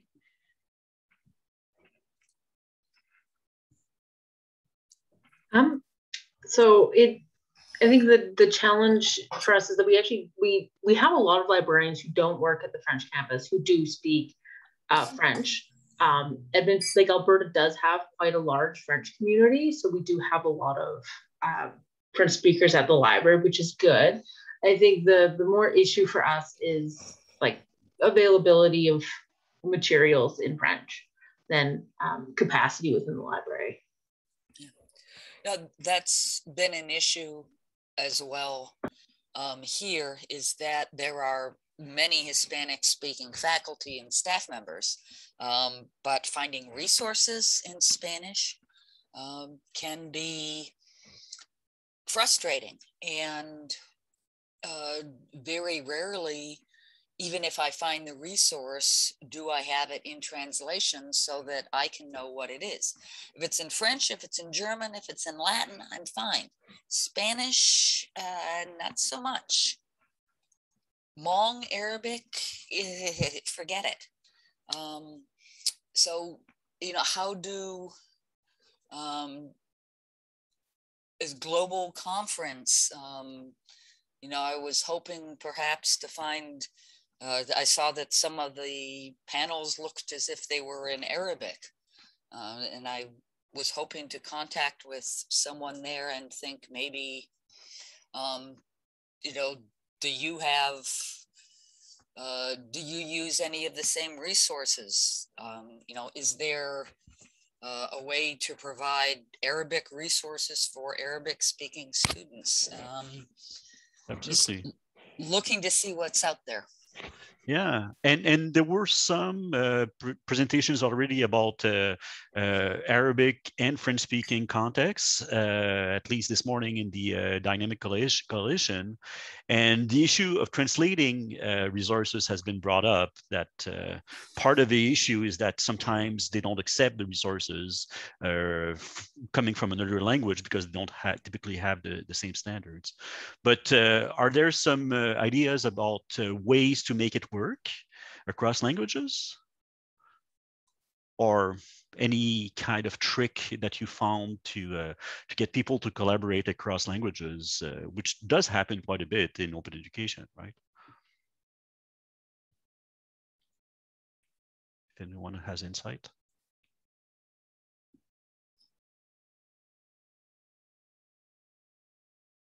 And certainly we can connect later. There are presentations in Arabic, Spanish, French, Russian, and I think Chinese as well, Mandarin Chinese. It's supposed to be the 6 UNESCO languages. And many of those also speak English, so it's probably possible to connect with them and, you know, ask them how they perceive this challenge to find or create those resources. Yeah. Okay. Now, my teaching schedule is also very heavy this week, so it's yeah. I've been attending sessions when I am not teaching. Makes sense. We'll try to connect, And maybe in the page, I kept mentioning it, but the page on Connect from this webinar, that might be, oh, sorry about that for Russian. But still, we have presentations in at least 5 languages. And so it's probably possible to ask around, and people can do asynchronously tell you, what they perceive from their perspective. Other interventions? Feel free to raise your hand if you have something to discuss. Yeah, Lilia is really active. There's a lot of work done between separate, I think it's 3 or 4 Arabic-speaking countries where they do a whole initiative among them. So again, other questions? I'm sure you have some. And other comments, maybe? I've seen several comments about collaboration and partnerships. Any lesson that you've learned about making those connections work, those partnerships work, especially across borders, as it happened between Montgomery College and Maricopa and so on? Thanks. I'll jump in, and then my colleagues on the leadership team can certainly add their thoughts. One of the biggest challenges with these partnerships is time zone differences, and how you manage those time zone differences to accommodate for the different meetings that we have to have. So it takes a little bit of scheduling, a little bit of flexibility to make it work. I don't know if Shinta or Yagrush, you want to jump in? Debbie? Yeah, sure. I'll also say that, one of the challenges we faced in these, inter-institution, interdisciplinary projects was, the different laws that govern what we're able to do with students. And so in BC, privacy is taken, very seriously. And so there are these groups who want to perhaps use, freely available software on the web to create infographics or something like that. But the partner in BC can't necessarily ask their students to do that. So we came across some of these issues, and working around them has been challenging, but really helpful also to think about what needs to be done in terms of, creating software and other sort of platforms that, take into consideration students' privacy. And I'll also add to Aruj's note on the restrictions on students. We also have institution-specific limitations or challenges around faculty too, like faculty contracts, faculty course load, faculty logistics in general. So those are things that we have over the years figured out how to iron out some, and others are still quite of the challenge.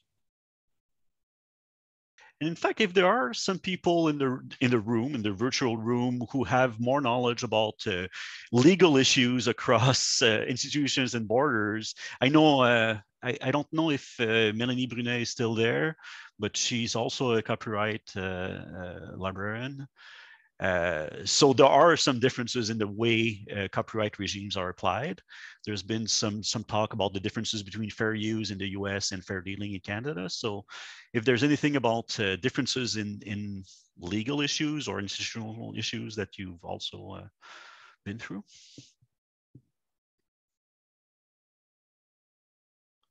If anyone has anything to share about differences or other challenges that you've had in partnerships. I can share one other challenge that I shared in the chat about the difference between original content from languages and translated content. And here in Ontario and Canada, we have deep connections with the Franco-Ontarian community, and their dialect-specific type of French is different even from the French that they speak in Quebec, and has its own important context. And so one of the things I learned in working with that community is the importance as well of seeking out content and the support of the development of content that is in its original language, because a translation often loses a lot of that local context that is so important, as we know, for learning and for our learners to feel that sense of belonging and connection. So just another challenge to add to the pile of challenges that related to working in different languages with OER. It's a great question though, Kate, and I'm really glad that you asked it. And I think you will find that this community has a lot of experience dealing with those similar challenges. So I hope you're able to make it to other sessions where some other people have something to share on that topic. Makes sense. And sometimes using just the most international language possible, because you were talking about, Lena, specifically about Franco-Ontarians. If we were to use international French or even Quebec French, very often the sense of belonging we keep talking about, the localization aspect, like we talk about it in computer science as being just, some parameters for time zone and maybe the way you express, currency, but it's actually about culture, basically. So in fact, are there comments about how those initiatives connect to how we adapt either practices or resources across different communities? Like we keep talking about open education as being so global, but very often it's about adapting those things to local context. And we've had some examples today, but I'm sure there are more comments about this.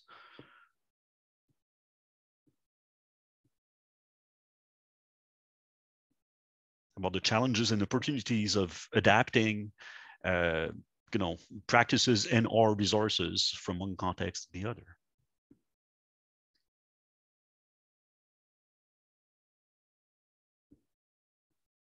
Then again, maybe not. Feel free to raise your hand if you have something to say, a comment or something else. We still have quite a bit of time, actually, because we've been very quick for some reason.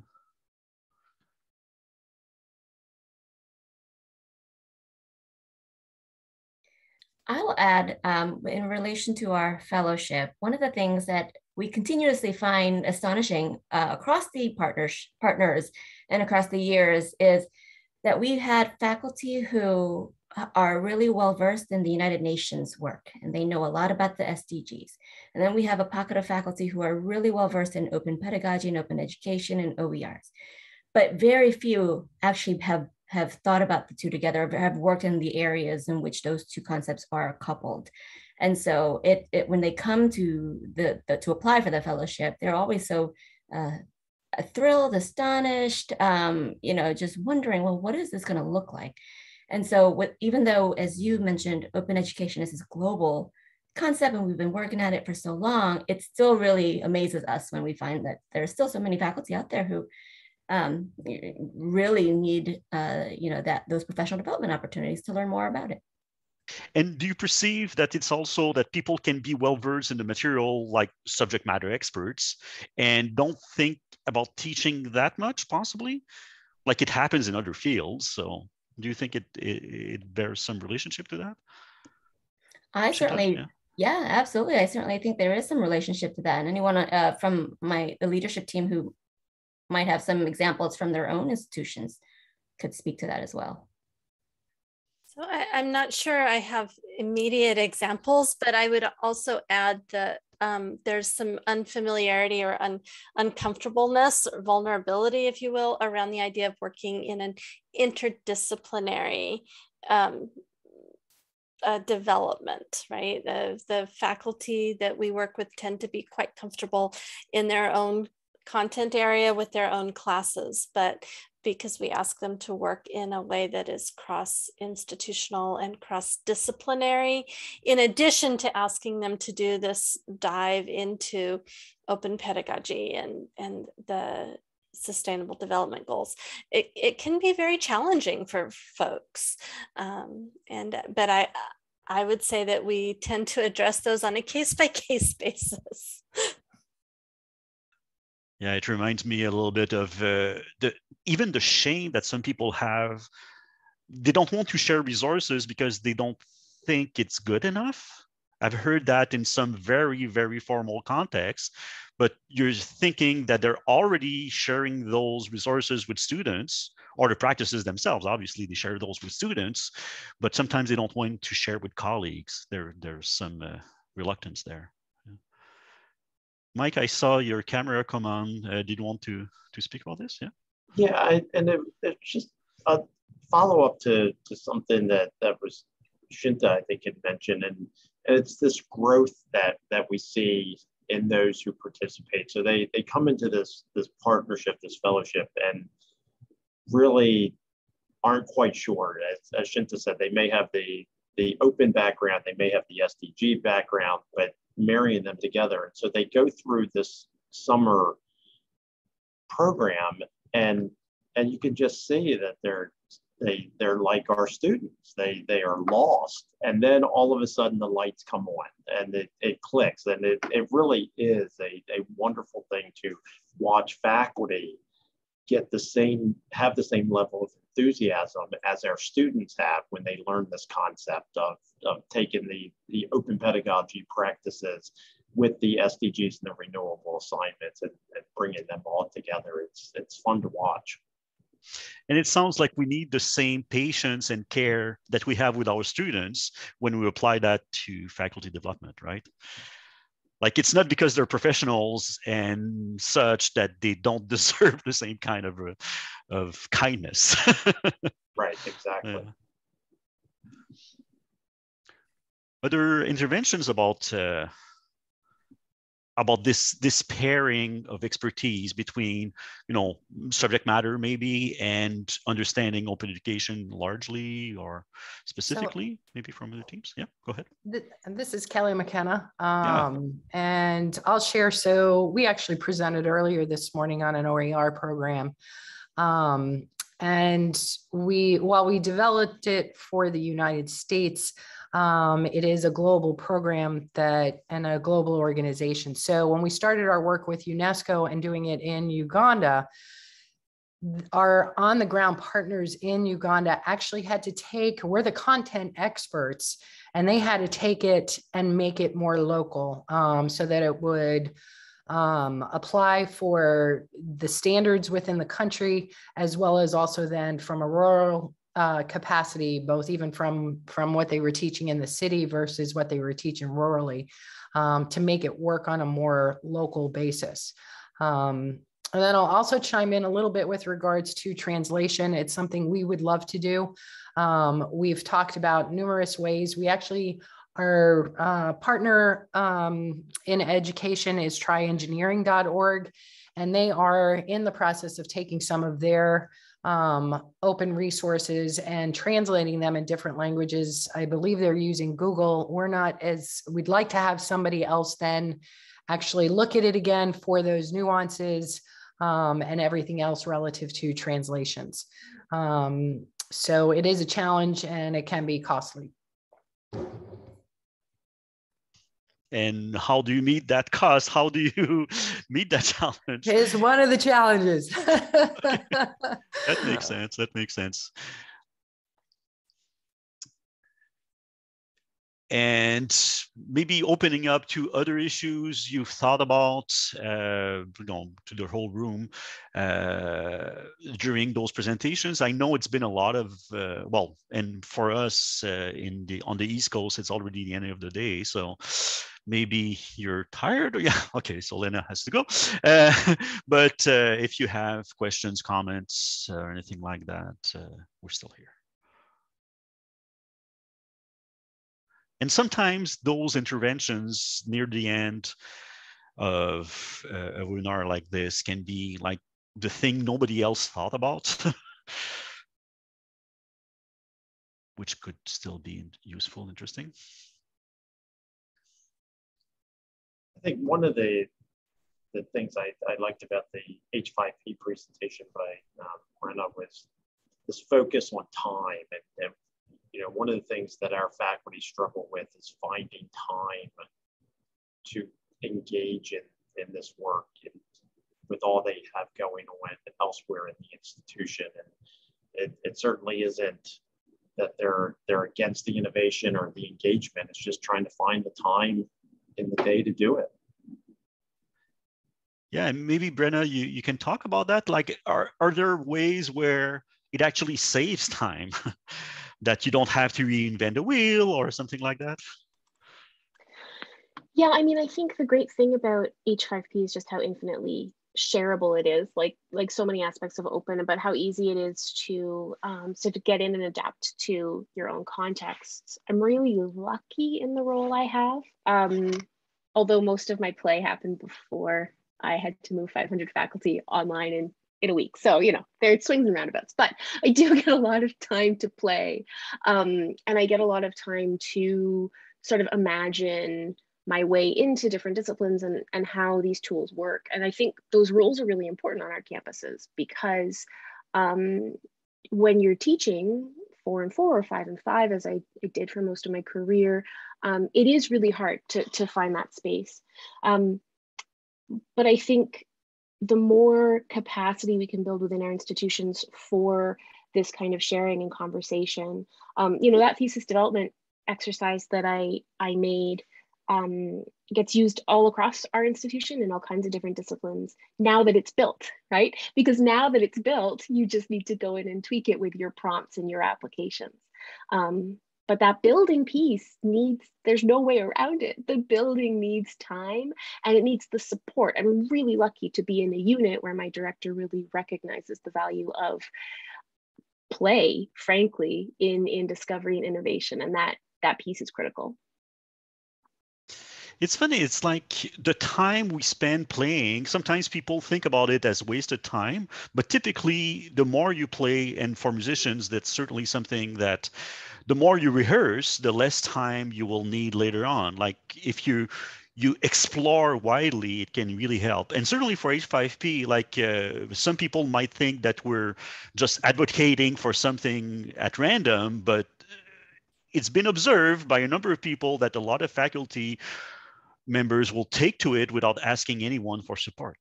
They will just try it and do something with it and explore. Actually, not to self-promote, but profweb.ca, we just released a real life story from a teacher who's been building simulations for her students, and she had contacted us about sharing those. And there are some opportunities, not many of them in French, but there are some opportunities to share, and then you don't have to reinvent the wheel. It's a little bit like in open source and free software, the idea of forking.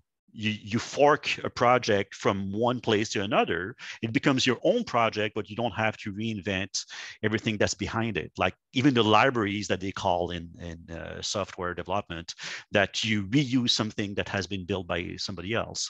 So are there other examples of time-saving things we can do by using open education practices and resources? I'm sure some people have some examples. And if not, I'll get Emily to ask her question. Emily? Hi, thanks. So it's a pretty big question to ask at the end of the day, as I kind of mentioned, but I'm really interested right now in looking at institutional policies because we're looking at perhaps promoting an institutional policy at our college. I'm from Camosun College here in British Columbia. And just the idea that getting students to kind of push up from the bottom, but we need institutional leadership to really help push from the top as well to make sure people are supported adequately. So not just faculty, but also anybody, librarians, anybody in the teaching and learning centers, people like that. And so I'm interested in learning more about how people have worked with leadership at institutions to develop those policies and to create sustainable support models for this kind of work. So Emily, I saw in your question you specifically mentioned tenure and promotion criteria. I also think about hiring criteria around these pieces. Those are faculty driven, right? So like at TRU, we've recently, I think almost every faculty now has included language around open and prioritizing open in tenure and promotion, or at least giving space, right? Not everybody has to do it, but giving it an equal space and an equal weight to other venues of publication. And I think increasingly, we're hiring a provost right now. And so making sure there's people at those town halls around the questions that are going to be asked of the new provost. You know, what is your background in open education? What kinds of initiatives have you supported or spearheaded? How do you see the work of open at this institution progressing under your leadership? Like, getting those questions on the table, that is all within the purview of faculty. Not that we always get listened to, but I think making sure that it's a central part of the conversation is something that we can do, and we can encourage our colleagues to help us in that work. So that's the piece I'm at right now, agitating, always already agitating. I like that you're an agitator, Brenna, for sure. And I work at an institution where tenure and promotion, we don't have those entities at Camosun College. We work a little bit differently. So that becomes a different question about how do we as faculty advocate in that kind of environment as well. So a little bit different, but thank you for your point about getting the faculty to also agitate on the behalf of using open. Excellent. And Melissa's point on invisible labor, I don't know if you're willing to share some observations from your research about this, but do you perceive that, I know that at Kwantlen, probably invisible labor is understood to be part of it, right? But yeah, I mean, I feel like my institution, I'm very lucky at my institution, and that open education is, no pun intended, openly embraced.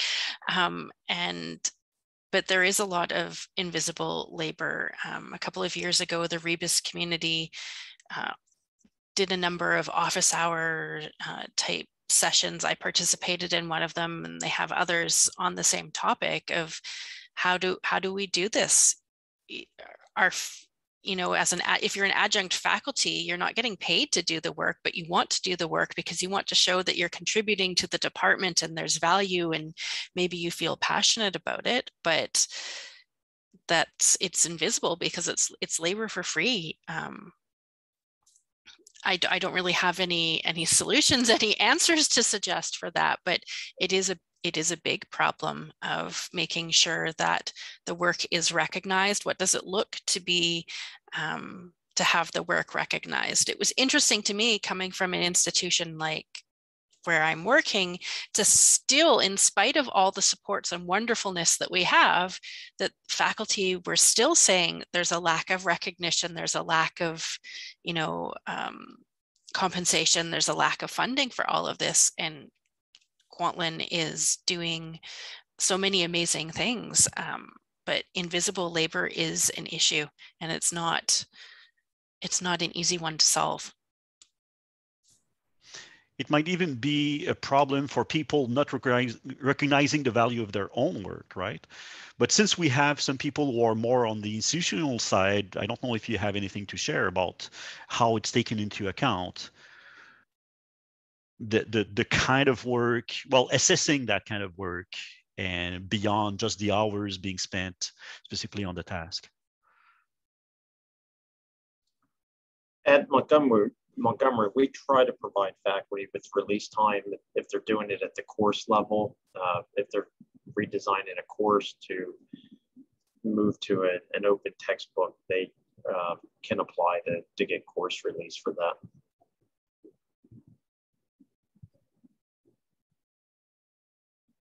Are there examples where institutions are really supporting in ways that are beyond what we discussed? And maybe Christina, can you're adding useful comments, but maybe you can share directly. Sure, yeah.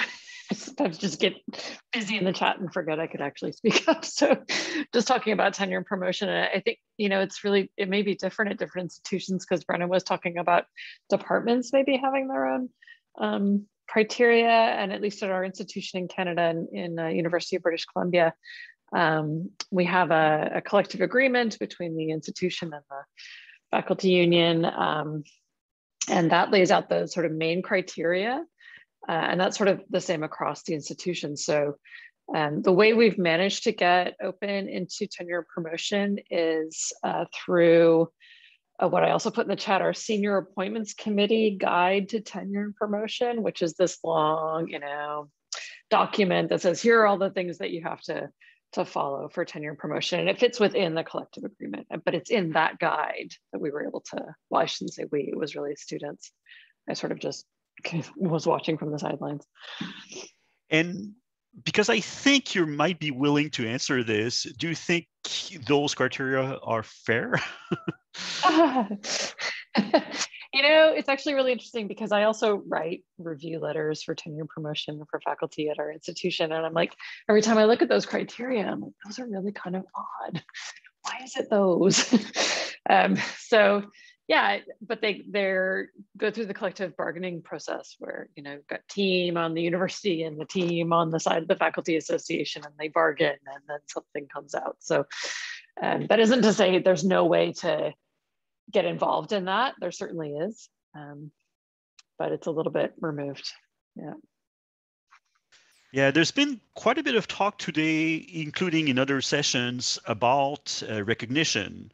And it sounds like it's one of the incentives that might not be discussed openly by most people, but part of it is about recognition more than just money, right? We talk a lot about funding, but maybe some people here have something to share about recognition, that open education in general can help in terms of recognition more than just in terms of getting an income from doing those that kind of work. I think this is Shinsa Hernandez, and I think one of the ways that we could recognize is to find an opportunity to put this work in this institution's strategic plans. I think when it's in places like that, a master plan, document, some sort of formal plan, it becomes recognized, it becomes supported by leadership up and down the ladder. And I recognize that that's difficult and that it's not an overnight thing. But when you have that kind of formality, when you have that kind of support, it becomes obviously a bit easier to gain the recognition that faculty, staff, and others deserve when they do this kind of work. Any kind of testimonial from a faculty member who has sought and received recognition or aligned? Again, that's a great point about the strategic plan, is that if you perceive the alignment, that might help, even if the recognition is less formal in some cases. But I'm sure some faculty members and other learning pros here have received that recognition. There's some awards and such, right? I know that I've nominated faculty members, like colleagues, for Open Education Awards offered through BC Campus. And I think someone from BC Campus is here today, which is fantastic to be able to lift up colleagues who are doing that work and help them get that recognition from BC Campus to get that award. I think it's been fun. It's been fun to do for others. Yeah, and there's something about awards in open education that have to do with sharing the rewards, right? I remember Rajiv talking on a podcast about receiving an award and basically sharing it with everyone, much more so than at the MEs sharing the glory. It's really about, no, seriously, this is about the work we can do together, right? So it's not giving an award to one faculty member instead of everybody else.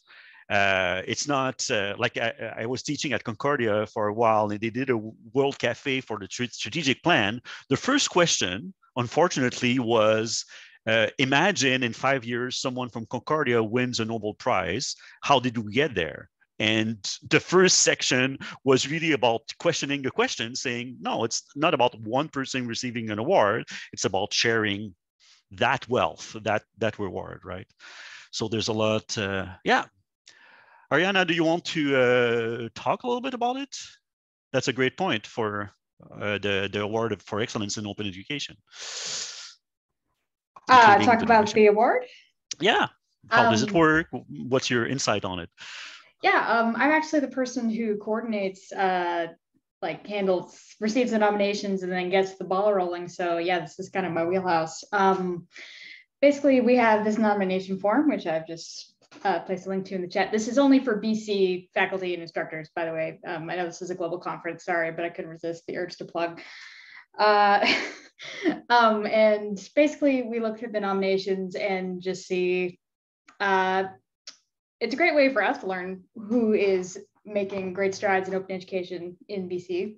And we look at the nomination form, see if that's a project or a course or a resource worth promoting. And then we write a blog post about the person, and then we send them a certificate, and we get in contact with like the, often it's the vice president academic at their institution, so that we know that they can be recognized by university administration and leadership as well. So yeah, we help them place themselves in front of their leadership in their department or the university overall to be like, look, they've done something great and you should know about it.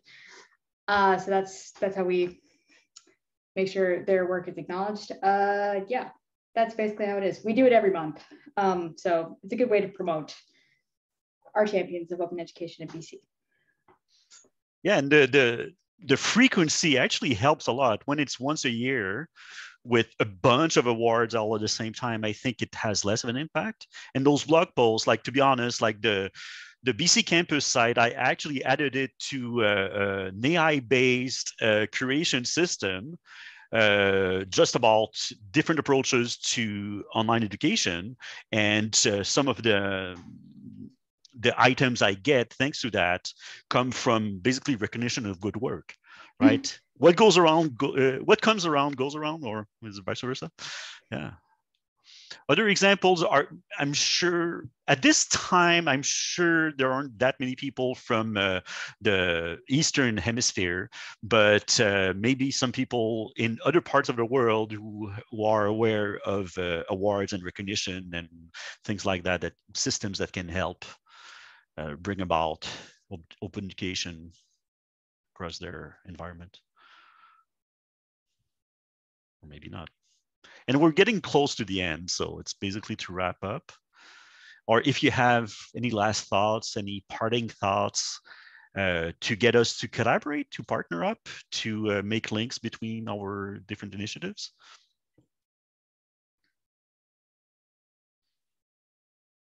There are some we didn't hear from that much.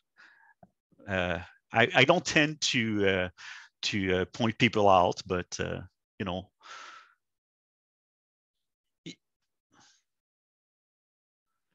if some of the speakers who didn't talk as much, like I'm kind of looking at Michelle actually, but I don't want to call on people that much. Any last thoughts from anyone?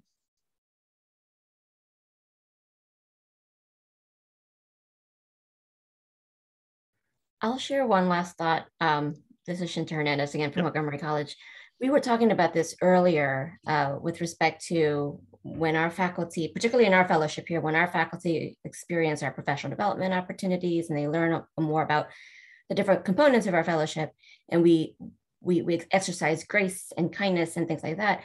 I also want to emphasize that the leadership team is also growing and learning too. And I am so appreciative of the fact that our leadership team across the 7 institutional partners are wanting to do that, willing to do that. And so every year we find ways to make our fellowship even better. And so I really appreciate the different innovative ways that the leadership team have come together to make the partnership and the fellowship better.